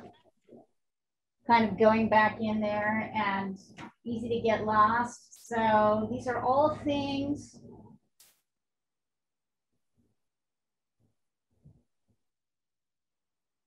you're going to need to be kind of aware of.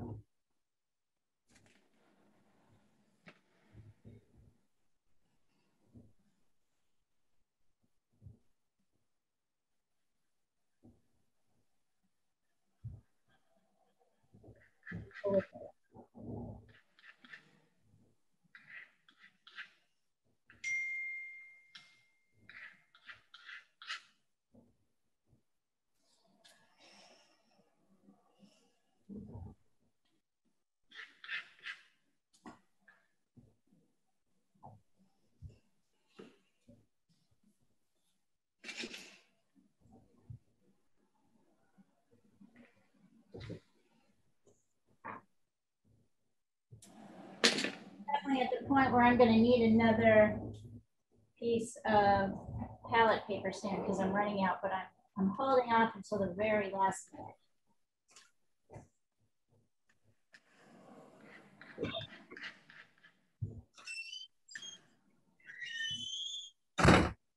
But I'm definitely going in with more sort of darker yellow in some places to reinforce the background. In some cases, my oil kind of drifted over into the background. It's possible us oil people may not be able to entirely finish this until next week. We're gonna try. People are gonna have an easier time. You don't have to worry about your paint mixing so much.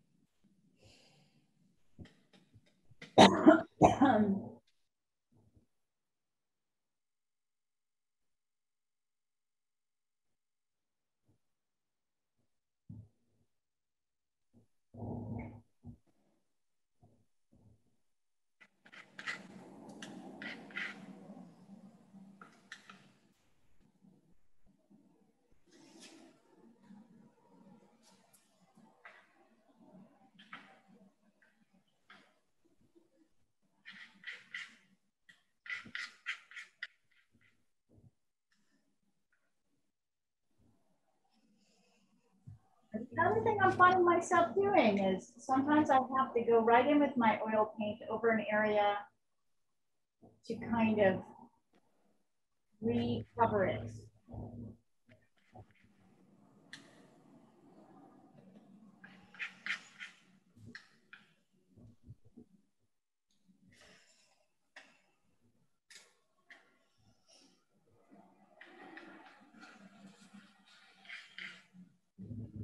Good thing this isn't a pencil drawing. I'd be completely bored by now if we were doing this in pencil.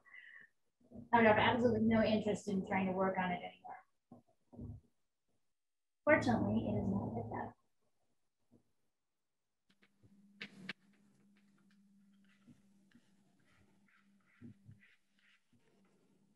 I hope this has been a fun exercise for you too, since you say you don't really do this that often.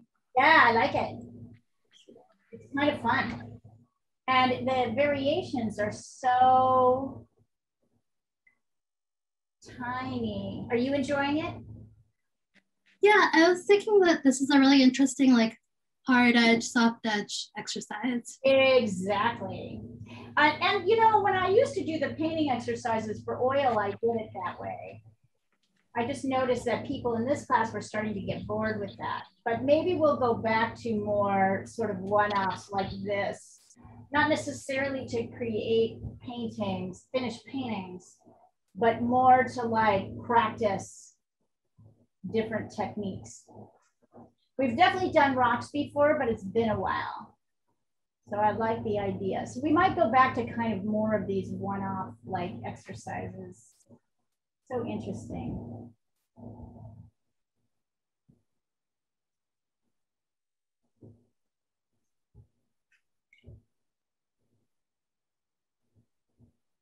Yes, I appreciate it very much.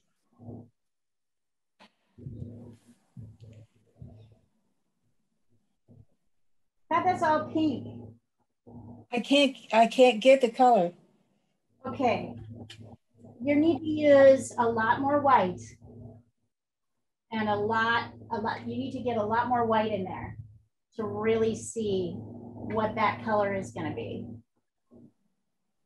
But, you know, in little pieces. So take a little piece of, I think what's happening is you're still making that same mistake. You're making a big pile of color and then you're just feeding more into that same pile. So if the pile isn't going the way you expect it to, move it. Take a little bit, just a little bit of it and move it to another pile. Just keep working it. Because I can't reach over there and do it for you. And you wouldn't learn anything that way anyway if I did it. So this is the practice, is working on the mixing. Are either of these worth moving? Either of these three? I think so. I don't know because I can't really see what's, I mean, until I see, I don't really know. So I guess the answer is yes.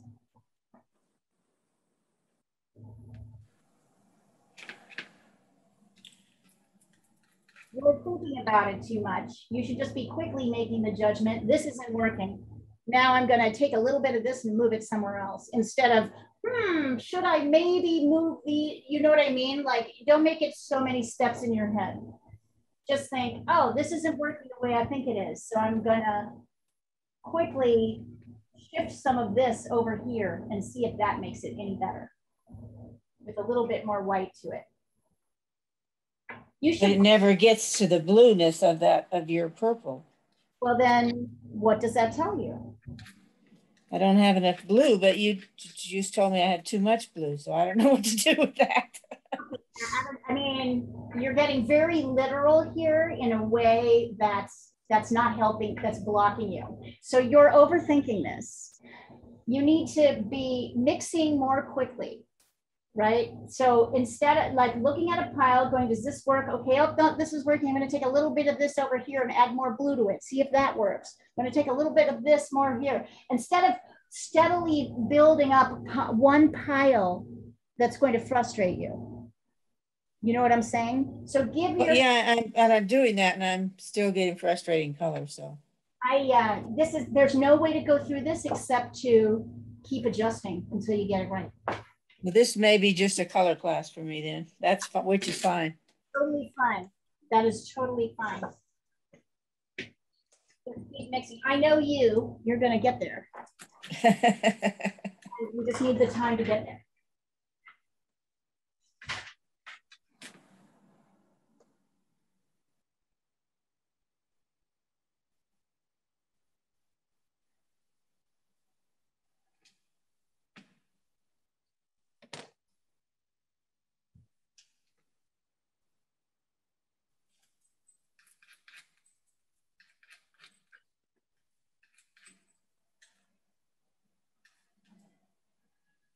Oh,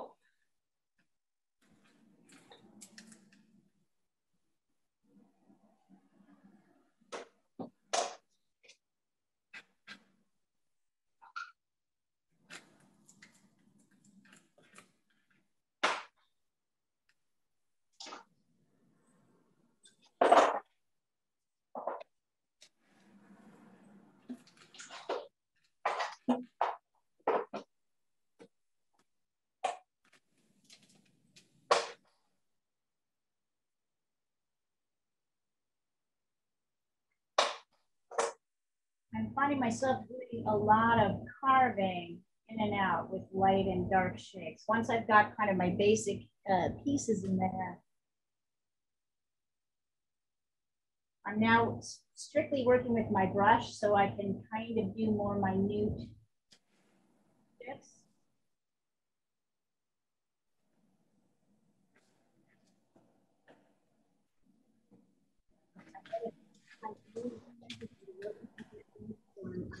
Of that and moving back and forth, back and forth. This process.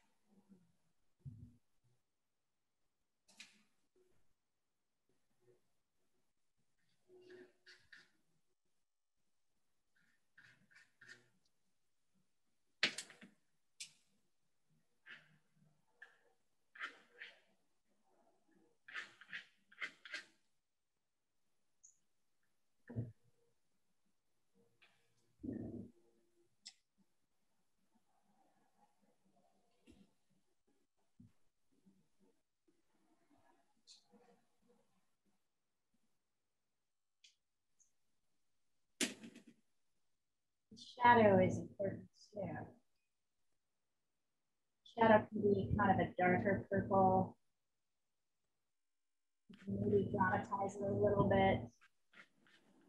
Not as dark as this sort of little crust, the geode crust at the bottom. But it's dark. So you can kind of push it a little darker if you want to. Notice that as it moves farther away from the geode, it gets lighter. It blends with a little bit of the yellow. Becomes less distinct.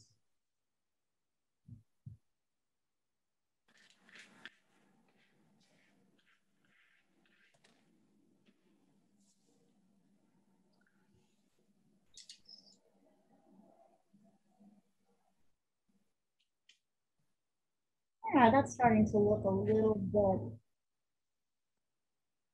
more.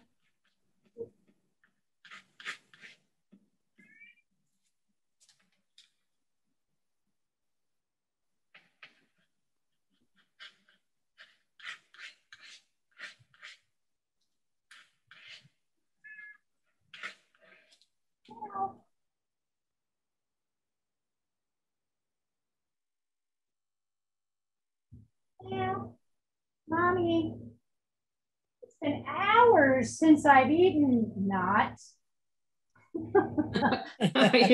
He just ate. He's talking to himself outside. Now I know when your cats are lying to you. Yeah. Oh, Mommy, I'm so hungry. He's outside or talking to the birds or something.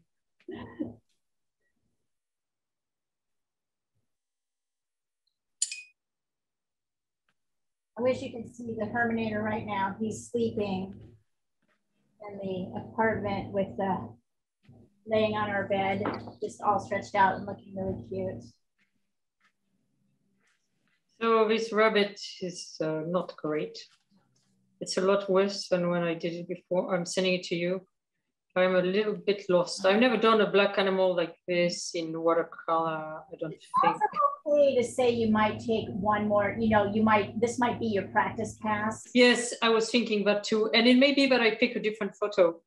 Right. There is a much easier photo for me. I think it would look like a strange portrait, but they sent it to me. Okay. So I guess it would be acceptable to them. Let's see it. Let's see what you kind of learned here. Well, I think the forehead is too pale. I mean, oh, I see what you mean, but that's kind of, it needs to be darker. But I also think his eyes are too wide. But yet, I agree with you, Sandra. Do this as the practice pass, so you don't feel stressed about creating a great final product.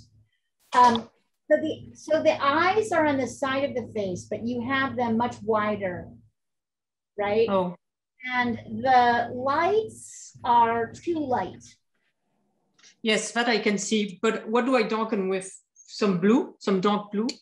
I would mix. Because they're not black. I would mix ultramarine blue and brown and use that.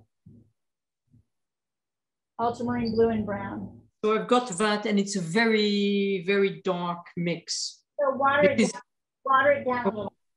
Water it down on that. Because we're okay with this being a practice, right? Yeah. Even though you're doing like these little pieces of reflection of the rabbit, remember that a little bit has to come through of sort of consistency, right? It's black still, right? Base colors still need to get in there, even if it's lighter. It still needs to get in. That's the challenge, right? That's like the super hard part. I mean, I've seen it done. They make it look so easy. Because they're paying attention to that. And part of the problem I had also is I started with, wet washes to kind of blend the edges, but then you're not getting the color. So in the end, you have to go much more thickly, and then you're not really going wet. So right. Are you still trying to do wet on wet for this thing? So in some areas, but not others. Like I started the ears like that, and in the end, didn't. Right. I mean, I had a layer on top that had to be much blacker because that's the hardest. The muzzle and the ears and the front of the feet, but the part that's not white in the front of the feet, are the darkest areas. And I wasn't getting black enough. Right. So I finally went all out. So yeah, so it's like kind of finding a consistent dark you can put everywhere, and then you adjust the darks on top. So yes, ideally, right. It didn't kind of pan out like that. Okay.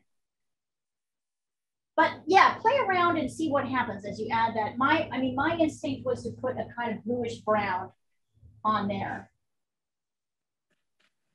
Okay, thank you. Those whites, let's see what happens. Also, if there's one with a sort of better light, light dark. So there's one which is just the head, which frankly I prefer. I think you should probably send it over. Love to see it. Yeah. That's the difficult one.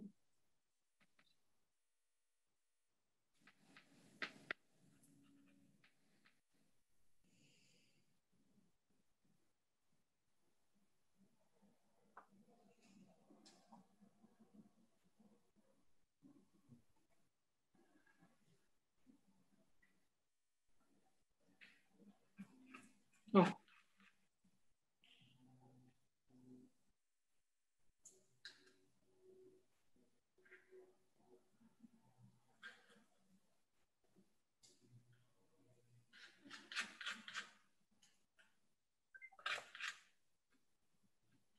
Oh, gosh, that's coming along. Yeah. So if I were you, bring in a little bit of lighter color down here in this base of this shadow. Because your shadow right now looks like, it doesn't look like a shadow. It looks like just the tabletop. Oh yeah. What color should I do that? I kind of made it up. I mean, you know, a little bit of yellow mixed in with purple. Okay, sounds good. Yeah, that's looking great though. Are you pleased with it? Yeah, I definitely want to put in a little bit more time. Yeah. And yes, it's definitely one of those things. So for those of us doing, so one thing that you might want to do at this point is take a break and then glaze it with a color. So okay. And then go back in and add more things. That's what and in fact, if you hold off on finishing this till next week, I'll have all of us who are doing this together in oil do the same thing. So we in oil now can't do that, right? We have to wait for 3 days or probably a week until this dries. And actually, I've laid so much paint on here, it may even take longer. So you can go back in with a glaze and then go back out and pull out your lights, and your lights will have a kind of richer consistency. So that is really, but we can't do that on this one. We'll have to wait the following week, but work on the shadow a little bit and see what happens. Pat, how's it going with mixing over there? Not yet, huh? I don't know that I've ever cried in your class, but I'm pretty close right now. Just keep trying. Just keep trying until you get it.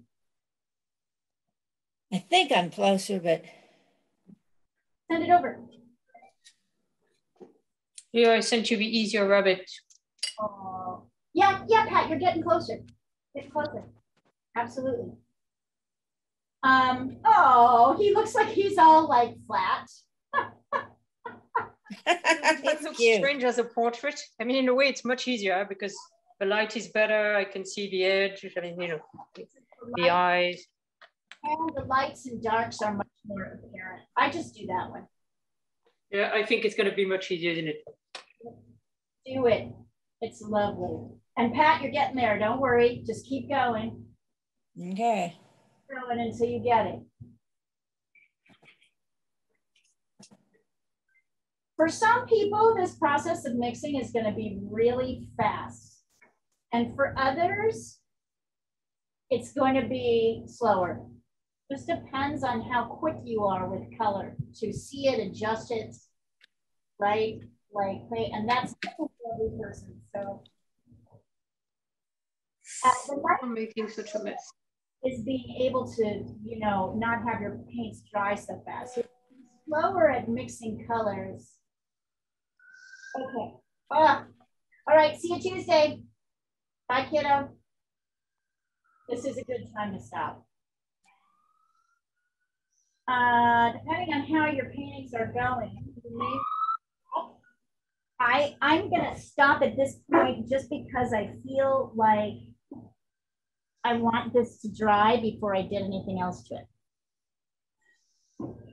And what I'd like to do is glaze it, but I can't do that until next week. So when you get to this point, if you have other paintings you want to work on, this would be a great time to pull them out.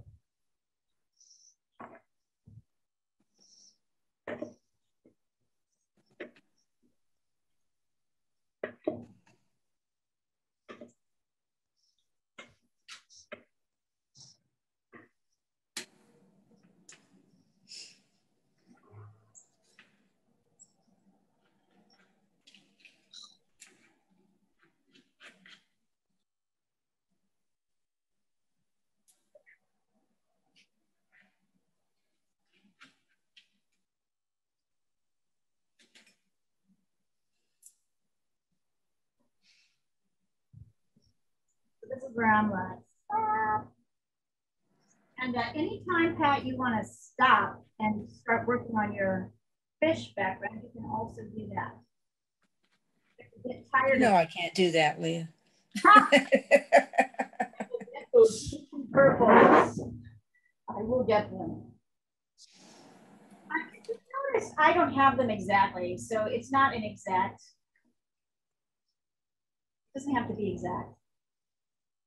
I think I'm adding white now. I think I may have actually come to a color that will work, if not the perfect color. Yay! And then you, so then you, and yeah, so then you have a little time to paint.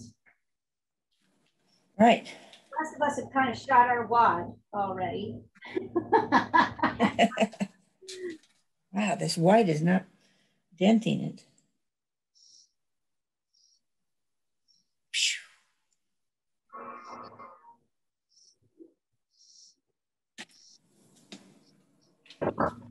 So if the white's not denting it, you need to take a little tiny corner of the pile, put it in with white. You don't make We'll put it in with, yeah, I keep forgetting that rule. Put it in with white instead of the other way around. Yeah, if that's the one thing you get out of this class, it'll be that. If it's not working, you can see that immediately. Stop what you're doing. Stop pouring in paint that you're just going to throw away. Right? It's a waste. Once you get this kind of neutral 3 value, it's really hard to get it out. This is pretty dark. I like your blues in your base there. So my Who are you talking to? I'm talking to Eugene, who just sent me. My suggestion is also to stop here. Yours looks kind of redder, which is fine. It's not really purple. So if that makes you feel better, if you can look at Eugene's that, you can see it looks nice, but he doesn't have those purples down. His are more reds. But here's my suggestion, Eugene. My suggestion is to put it aside or to paint in the background, whatever color you want. And then next week, we'll spend a little bit of time working on this before we jump into the next project. So next week, we'll do some glazing and a little bit of adjusting after it dries. Hopefully, it's dry in a week. I don't know. I don't know if it'll be dry in a week, but my hope is it will. It's the summer, it should dry faster. I'm going to try one more thing with the putting the color in the white. See if I don't have it now.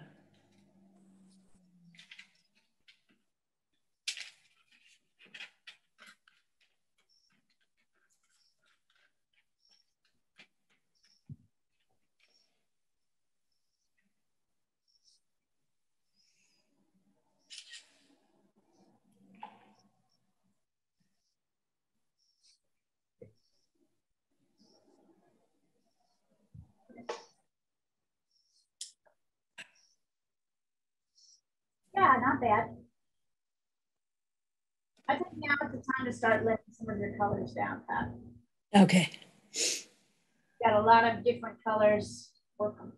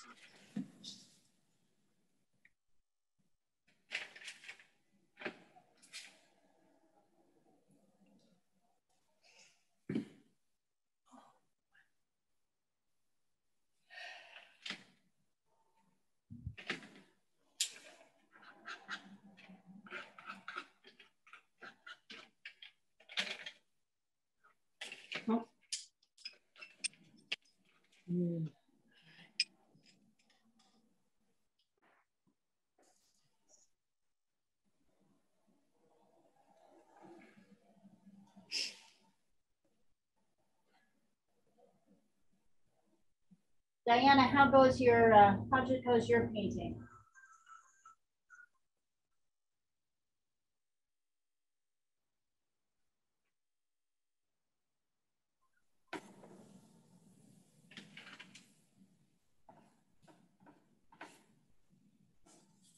Maybe she's taken Sunny out. Oh, I bet she has. Yeah. Sunny's painting up nicely. She's becoming a very, very good doggy. Yes, she's improved. But Diane is making a lot of efforts with Yeah. But I guess she's needed. maturing too. And just what Diana needed, right? A little bit of yes, absolutely. Keep her distracted.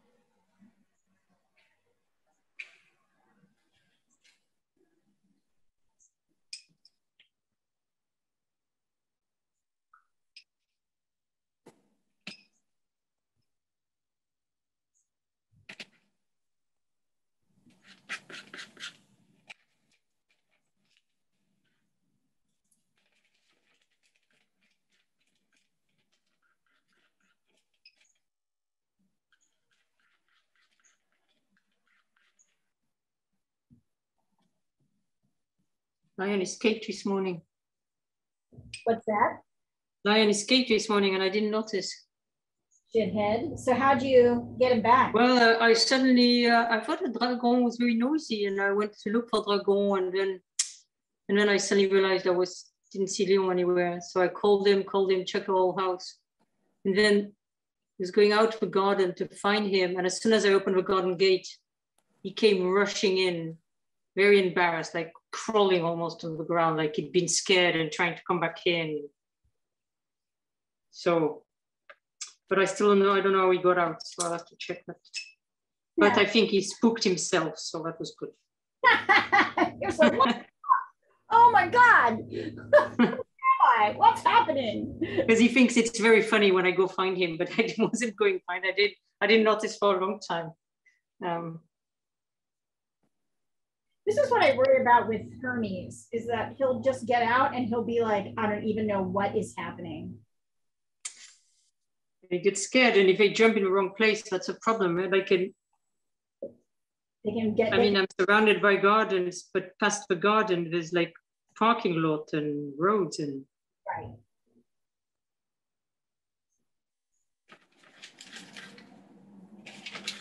My rabbit still looks disastrous, but it's improved. Good. I mean, I'm thinking of it as an exercise. It still looks wrong, but. Let's see. I can't seem to fix that forehead. It's too light, in other words. I know, but I keep trying to darken it, but now asking. It's somehow. Too late. Okay. It's good to know. It's good to keep in mind. Yeah, it's good to know. You're like, great. What I learned about watercolor at first was, preserve the areas that are light. Now I learn it's possible to go too light. Well, fuck that. Too light, and then you can't. The layers are on there underneath, so even if you put something really dark, it doesn't look right. Yeah. So there needs to be maybe a lighter wash. I think what I don't know how to do is to do a wet on wet, but with very strong paint. Mm-hmm. Because when you do wet on wet, you don't necessarily want to go back over and over and over. And I'm having to do that because that's when it looks fantastic, and then when it dries, it's too pale. So maybe that's something you should just practice, that edge, a dramatic. So Sandra, my suggestion before you go into another painting is just to literally practice a very dark, dramatic wet on wet edge until you feel like you have a little control of it. Just literally do edges. I mean, it's not the edge the problem. It's the color. It's too pale. Like the edge looks fantastic, but the color itself, like the ears, for instance, they were too pale. In the end, I had to go with really thick paint to make them dark. But now I don't have a soft edges anymore, if you see what I mean. Yes, so your job is to practice going dark. Going dark straight away, but wet on wet. And just doing it in swatches until you kind of get an understanding of how it works. And people talk about this, you know, they say you have to go, because obviously because the paper is wet and the paint is wet, it's sort of lightens up everything. So you have to make up for that with thicker paint, but I'm not getting it. I'm not managing. So you want to go darker and you want to practice it. Yep. Practice it on paper without practicing it on a rabbit. Just practice the layering on paper. Because for black rabbit, you need that scale of wet and wet and previous washes, which were like, in fact, what is it? It's supposed to be indigo, you know, underneath. Yep, yep.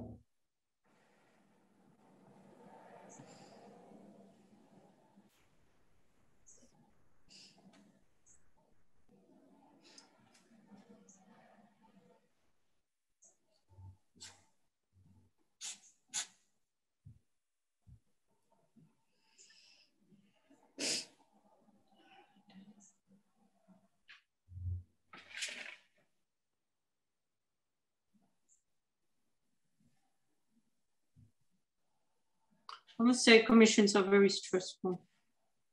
Yeah. I don't know, never get used to it.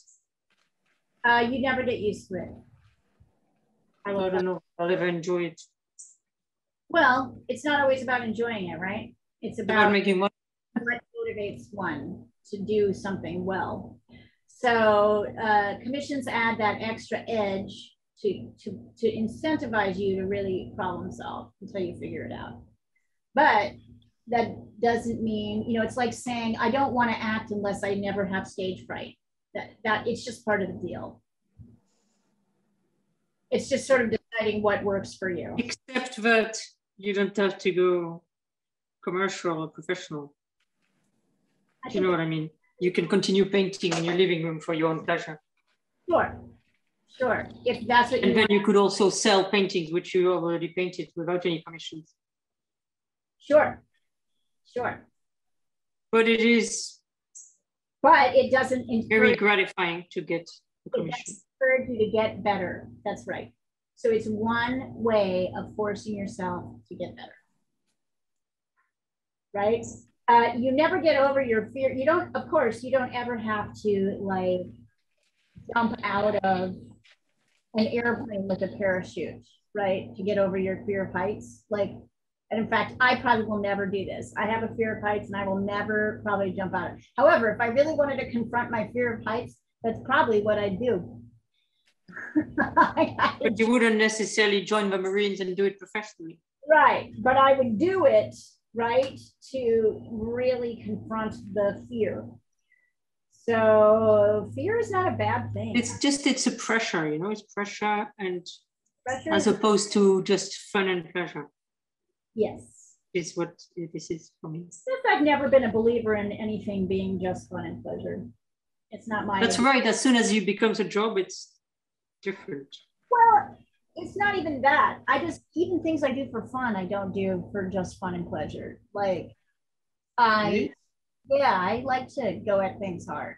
So to me, it just seems normal to put a little bit of incentivizing elements in there. But I get it. I mean, it just depends on what works. It just depends on how you get the balance, on getting the balance. Marie is really, my teacher on Sundays in Pastel Landscapes, is really afraid of talking in front of people. She doesn't need to work for me. She has a full-time job making way better money than I do. She doesn't have to work for me at all. She works for me because she wants to overcome that fear. Really? Yeah. So she's a great teacher. And she's a great teacher partly because she has a little fear in her every time. I don't think she'd mind me sharing this. I think people would think it's funny because she's such a good teacher. You wouldn't. Yeah, because it's not noticeable at all. Yes, but it's definitely there. So she does it partly because I told her, look, when you get to a level, you're only going to get better as a painter if you teach what you know. That's going to help you. And so she wanted to get better as a painter, and then she thought it was an added incentive for her that she finds speaking in front of groups kind of terrifying. It might be that doing it online is also not as scary. Yeah, maybe. You know, it's a good transition. Took away her fear, though. I think she has it. I think she has it pretty good. I mean, everybody's good to a certain when she extent. didn't realize it was, she counted on, like in the studio, she's a great teacher. Yeah. Even then, yeah. In the studio, she was a great teacher, but Yeah. she's been afraid, really afraid of teaching.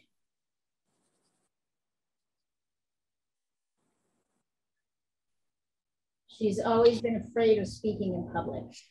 So she does. I mean, everybody's afraid of speaking in public to a certain extent, you know. It's not something that comes naturally to anyone. You just... I'm not afraid of speaking in public at all. Not at all. I feel a little something every time I do, but I'm okay doing it. Even if kind of my heart is pounding and so on. I mean, not in these classes. I mean, like giving a speech, you know, or... I never do. I love it. I get like charged. It's like the most exciting thing. But you get something. You know, not a bad beginning, Pat, but you can see that what happened is kind of the same thing that happened with your piles, right? In that you were mixing, right? So like... Sorry, guys, I had to take a work call. That's okay. So the biggest thing here is that this is not bad. It's better than it was. But notice that what's happened is you've kind of mixed all your colors together so they all look the same. Like this value looks exactly the same as up here and down here and over here. I can see you starting to kind of try and fix that. But you can see that, yeah, this is just a mixing challenge. Keep going. Okay. Yeah, I had to stick in with some work there. So I'm back. On a Sunday? Jesus. Yeah, it's, you know, we have this contest that all judging is coming back. Judging deadline was August 1st, and I still don't have all the results in from across the country. And it's a nightmare. You have to be like a kindergarten teacher to get everyone in aboard. Herding journalists is not always the most fun. Oh, Jesus. Yes, I can only imagine. Honestly, hurting anyone is awful. Groups of anyone is awful. Try getting artists. Yes. Yeah, it's the same thing. That's the same thing. My favorite thing now is that our 100 artists are constantly accusing us of not getting emails that I can open and see that they've opened and read. Yeah, we get the same thing. We get the same thing. They'll go out on like, and honestly, anybody can listen to this tape and hear this. I'm going to say right now, the vast majority, you know, I did not get the email is really the dog ate my homework. Yeah. The biggest bullshit response I have ever heard in my entire life. It's like, oh, what? Oh, I only check my email once every 2 months. Or because it's so unessential to my job. I didn't see that email, and I'm like, I'm looking at the email. It hit your email. It hit your box at 2:13 p.m. You opened it at 2:17 p.m. So what exactly didn't you see? Why did you not see this email? Oh, that email. That email. The best. I forgot to read it. The best ones we get is when we send out invoices for memberships or other things. And people don't pay, and we send reminders. Oh, I never got that invoice, and we can see in QuickBooks that they've opened it 28 times. Yes. That's it. Oh, that email. Oh, that invoice. Let's email. Okay, good. Now we're starting to get that tilt in. There you go. Starting to happen. Very nice, Diana. Oh, that email.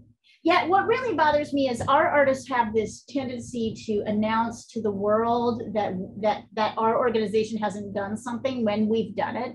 So particularly on this whole email thing, I'm constantly getting emails or things are being posted on Facebook saying, oh, Portland Open Stereos didn't do this. And I'm like, I did it. Not only did we do it, I can see you opened it. So maybe you can't read. And then they're all like, oh, that email. Right.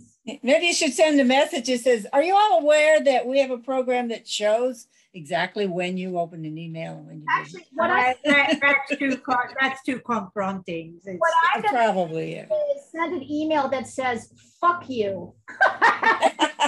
yeah, Leah is much more confrontive than that, what I said.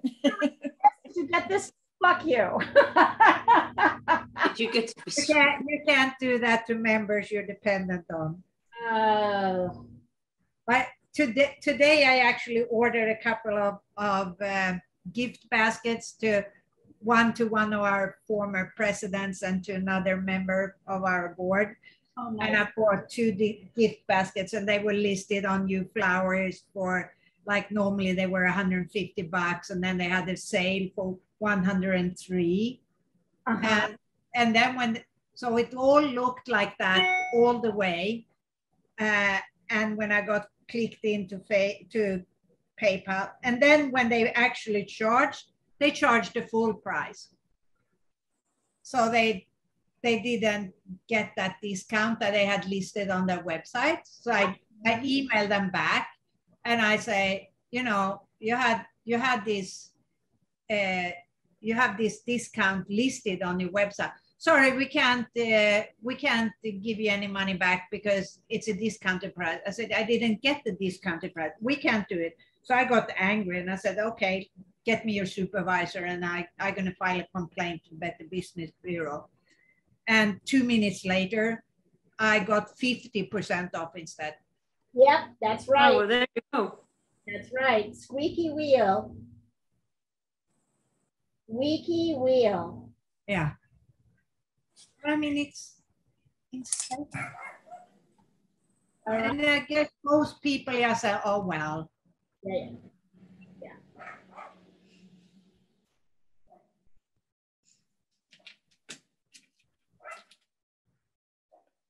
Wow, she's out there self-regulating. I can hear her. It's like, that's what she does when I tell her to quit barking. She'll go, arr. Yeah, I put my little dog away. I probably have to go get her in a little while. Away where? In a crate? Yeah, in a crate. She has it's her lunch, it's her siesta now. Oh, good. She gets to have siesta. It works for kindergartners, and I guess it works. It works for puppies too. Yeah, it does. It's a good thing. She's very cute, but she was here like the first half of us painting and she didn't make a beat. So she's getting better. Where she definitely is. I feel she's gotten a lot better. Yeah. In the time you've gotten her. Has Julia forgiven you yet, or is it still touch and go there?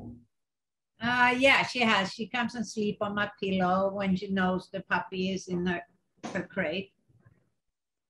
Luca does the same thing. She's always like, the moment we finally bring him out, she's like, ah.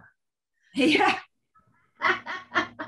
Just staking my claim here. And then she gives me a look like, what did I do, Mom? Was I not in some way a good cat to you? Long suffering.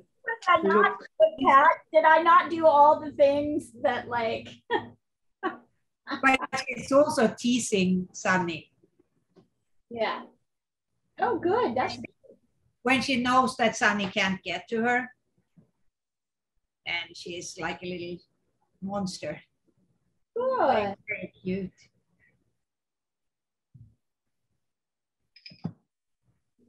I like that. They are really like sisters. They are teasing one another, but they're not angry at one another. It is true though. Time does like bring a lot. Yeah. I won't say Hermes and Muka are exactly like siblings, but they tolerate each other much better than they did a year ago. Yeah. So she like is much more likely to stand up for herself, and he gets like, he's like, oh, she swats at him, and he's like, oh, damn, you were serious. Okay. Okay, backing off now. Yeah, the little one, Julia does that to Sunny too.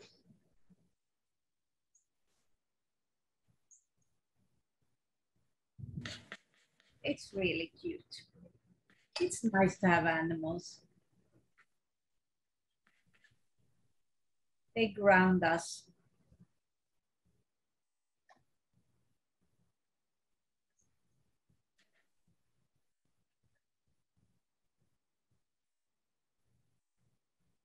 Well, sorry, it's going to be a boring conversation for those that are listening online. We're all just chatting, chit-chatting. Pet talk.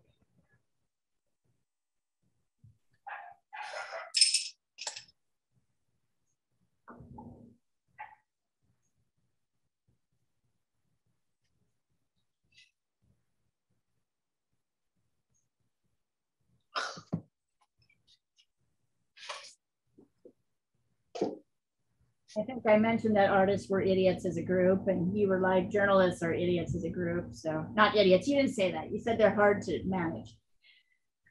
like, I think we're just chit-chatting.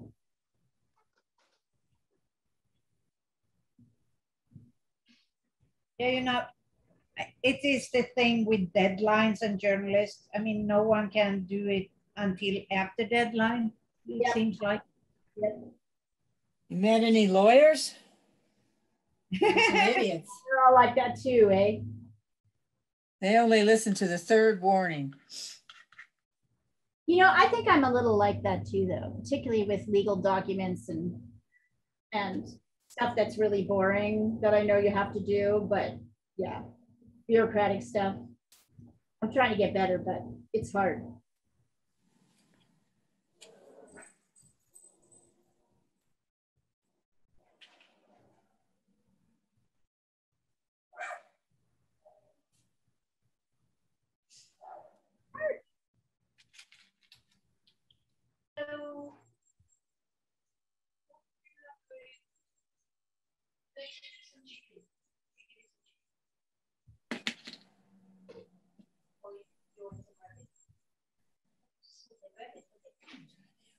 Crimson.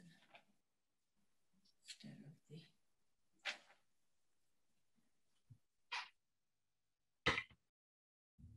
of the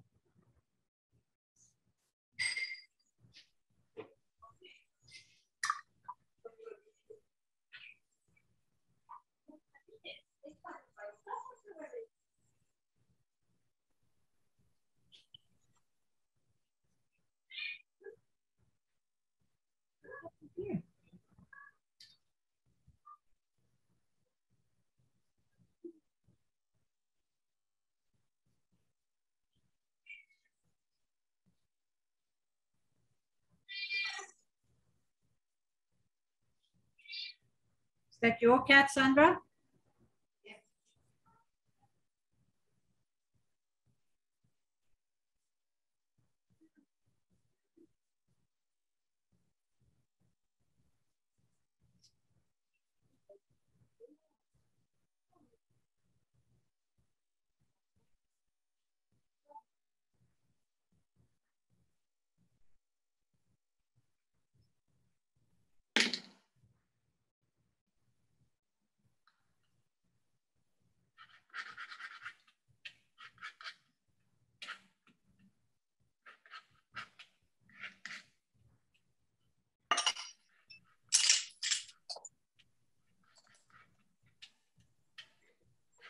Mm. Let's see. Nice job, Eugene. It's a good place to leave it. This is not very convenient, you know.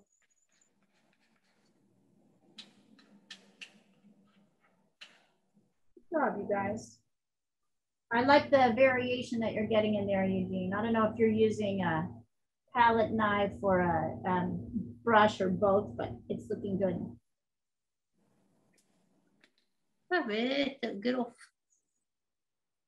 See what Rabbit is doing? Oh, he's getting off. Oh. That didn't work. Mastering his master. Paint here. I don't want you to step in it because it's all very dark. My Rabbit is improving it, believe it or not. I mean, Let's see it. It's not great. I mean, I don't know whether it's salvageable, but it's getting better. Cool. I think so it needs learning. You're learning. This is what. Did you send the picture? No, I'm trying to. It always takes me a few minutes. My phone is on charge. Now you have it. Okay, I'll go to. Oh, look at that. Where? Well, it's Wonderful. No, it's not yet. It's definitely coming along though. And I like how you're working, Sandra, with these ideas to see what you need to do. Yeah, I would say he isn't even ruined yet. Like I would say no, not it could be, but it could go either way at this stage. Did you notice the extra word there? Yet. It's not ruined yet. It could go either way. There is potential for both. You should have seen.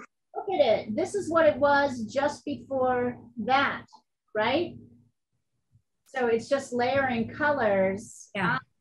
I'm darkening there are bits that were too light. I'm darkening them as much as I can. There we go. So what you're learning is you can darken and that will allow you to get more consistency, right? I love how the back of the body's kind of warm. So that works, isn't it, the back of the body? That's the bit that works well. White feet. Aww. Oh yes, I put a bit of tint between the toes. I like it. I like it. It's good job. What's everybody got going on for the rest of the day? I suppose it's later for you guys. Work. I may work on. I'm just going to relax. I'm on vacation. Oh, good for you. What were you saying, Pat? Oh, I don't know if I told you, my neighbor Carol talked me into putting my art on the walls outside. Put a what? Putting my paintings on the lobby walls outside. Yeah. So I may be working on that. Nice. You've got some good ones. I'm surprised at how many I actually have. You've been doing this a while. Yeah. Yeah, I have so many. It's ridiculous. I know. It takes a lot of room, doesn't it? Well, particularly for you, Diana, because it's canvases, yeah, so there's a wood frame as well. Yeah. You know, I have I probably have in my inventory 250 paintings that are floating, 250, 300 paintings that are floating around at any one time, and I'm always making more. It's just, and I just happen to have them in places where they're in, you know, either in a gallery or they're in a hotel or they're somewhere where I don't have to look at them every day, but it's a lot, you know, you wind up with a lot of inventory. There's a lot of inventory.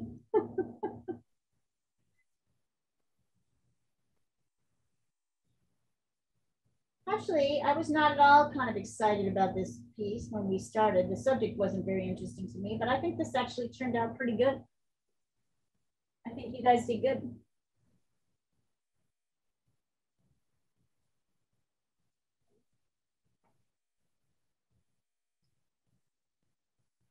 Oh, we have to feed Rabbit.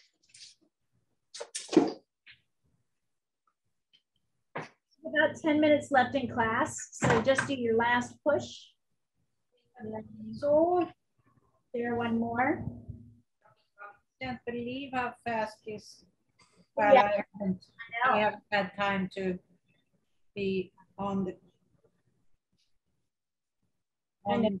Crazy.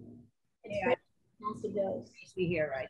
Particularly because I think we're kind of consistently working on projects. But I love the Sundays because of that. Because there's a little bit more time. Yeah, there's more time, and there is everyone is working on different pieces, so it's really relaxing to follow everyone. Mm-hmm. Yeah, it's less stressful. Yeah.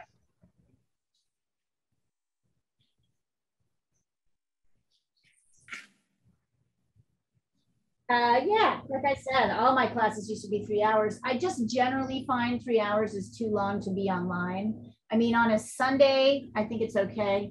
But I think for most people, it's just a long time, particularly because we're doing a lot of after work stuff. So if we were really on for 3 hours, it would be, you know, you'd be on till like 9 or 10 o'clock. No, this is great. Once a week is good. A week is good, exactly. I like my light better now.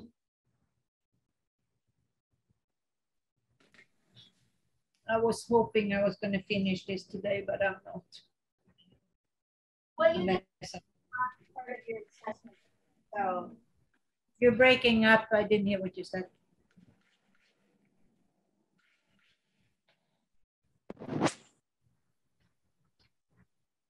Did we lose Leah?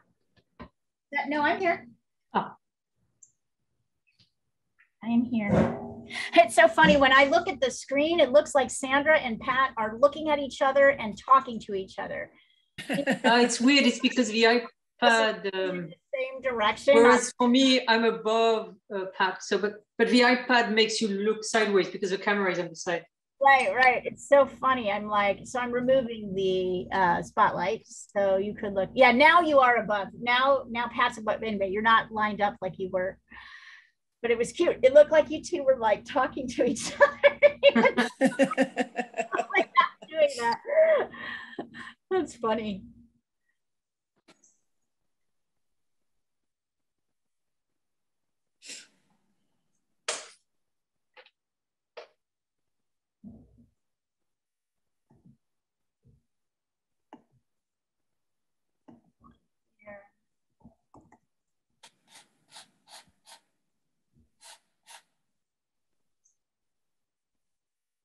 Okay.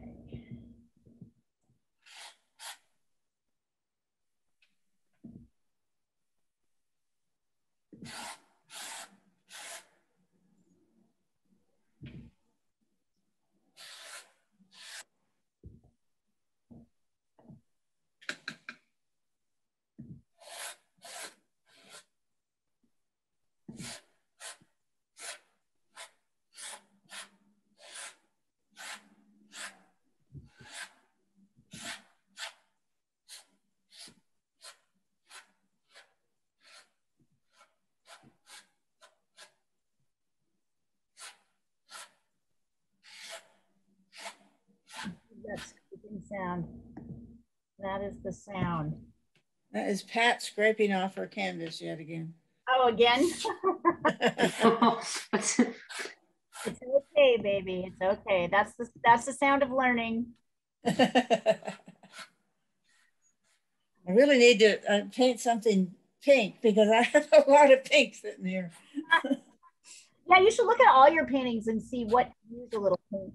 I will often do that. In fact, I've got a painting right now that I'm working on that has a bunch of pink on it. So I'll probably just take my palette over since I've got some leftover paint and see what will fit.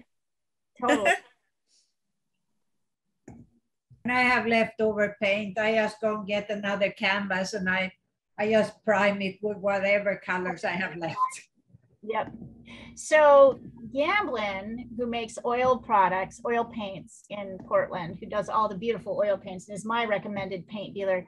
They do like big vats of paint, right? So like vats of whatever, they make these vats and then they And then whatever's left over, they throw into a vat, another vat.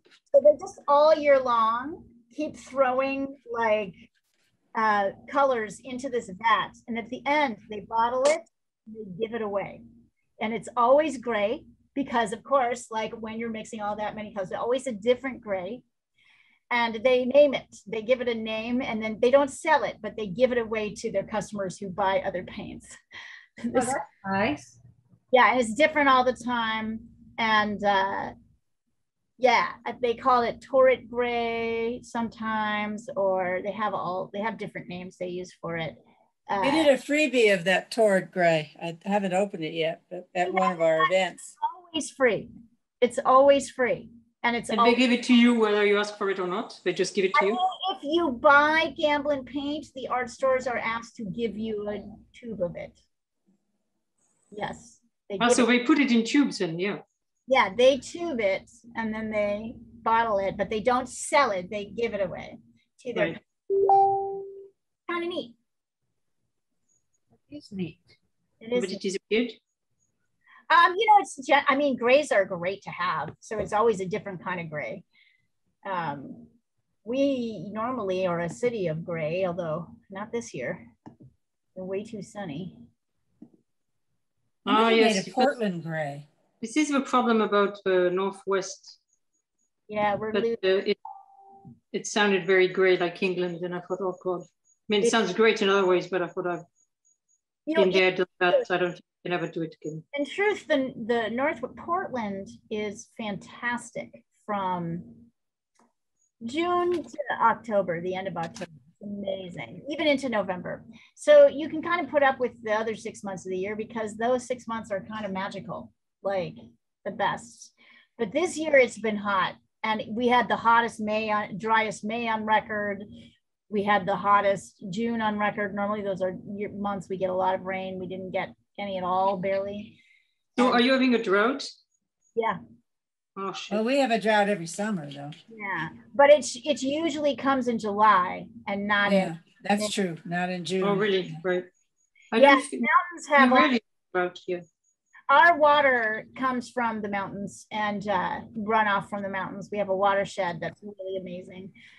So the water in this state is really great, and it is like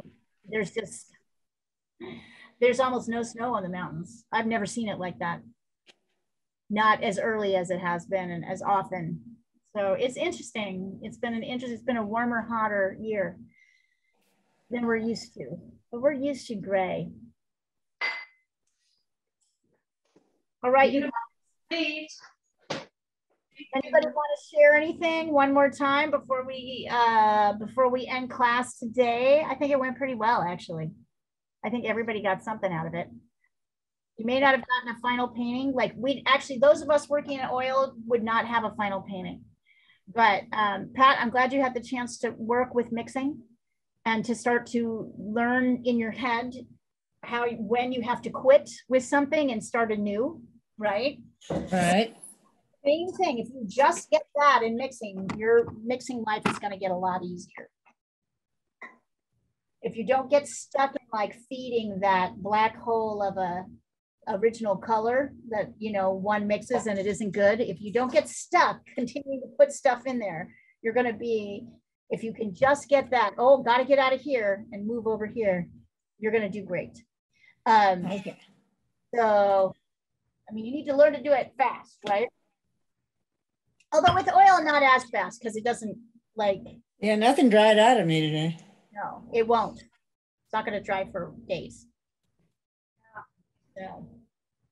And Sandra, it sounds like you're starting to get how to layer dark, which I think is really important for what you're doing. And you have not yet, like, that rabbit is still a player. It's still a player in the commission. Yeah, that's how it looks like. I think he's coming along. It's not ruined yet. I think you're almost there. It's like a little bit up here on the top. If we could get this light darker. This bit, right? It's well, that light bit is okay. See, that's a photo. Hold on. Yeah. See, the photo has got that kind of light a bit. Yeah, it's a little bit there's a, above the light bit, there's a kind of medium-ish bit that needs to be darkened. You mean here or there? Above, there. There? Yeah. No, there. No, top. The top is the black line, and I got that. Yeah, but what I'm seeing is a little white area surrounded by gray. So it sort of pops out a bit much. So there needs to be some kind of softening, maybe of the white area. The softening of a lighter bit, right? Yeah, meeting, or darkening, really. Meeting the medium bit. That's what's sort of jumping. But otherwise, it looks great, Sandra. It looks really great. We'll see. We'll see. All right. And Eugene, I think you did a great job with your geode today. So we will get that. I screwed up my mom's mouth, but I'll work on it. Send it over. Do you want to just hold it up? I sent it over.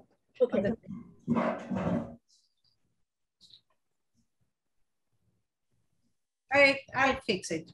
Yeah. I think the eyes are better. I do too. Eyes are better. And the mouth is almost there. It's almost there. Absolutely. And the tilts you've got. Yeah. Good. Yeah. All right. All of these can be fixed. All right, you guys, great work. Really good work today. That was a nice session. It was a good session. I think a lot of like working stuff out happened. Very, very nice. And don't worry about final product. This is not about final product. This is about learning what paint does, right? Okay. It's so nice. It really turned out well, Sandra. I'm really great. All right, you guys. Thank you. So next, see you when I see you. Maybe Tuesday, maybe later. See you soon. Bye-bye. Great work. Bye. Good job. Good job, everybody. Good job. Bye.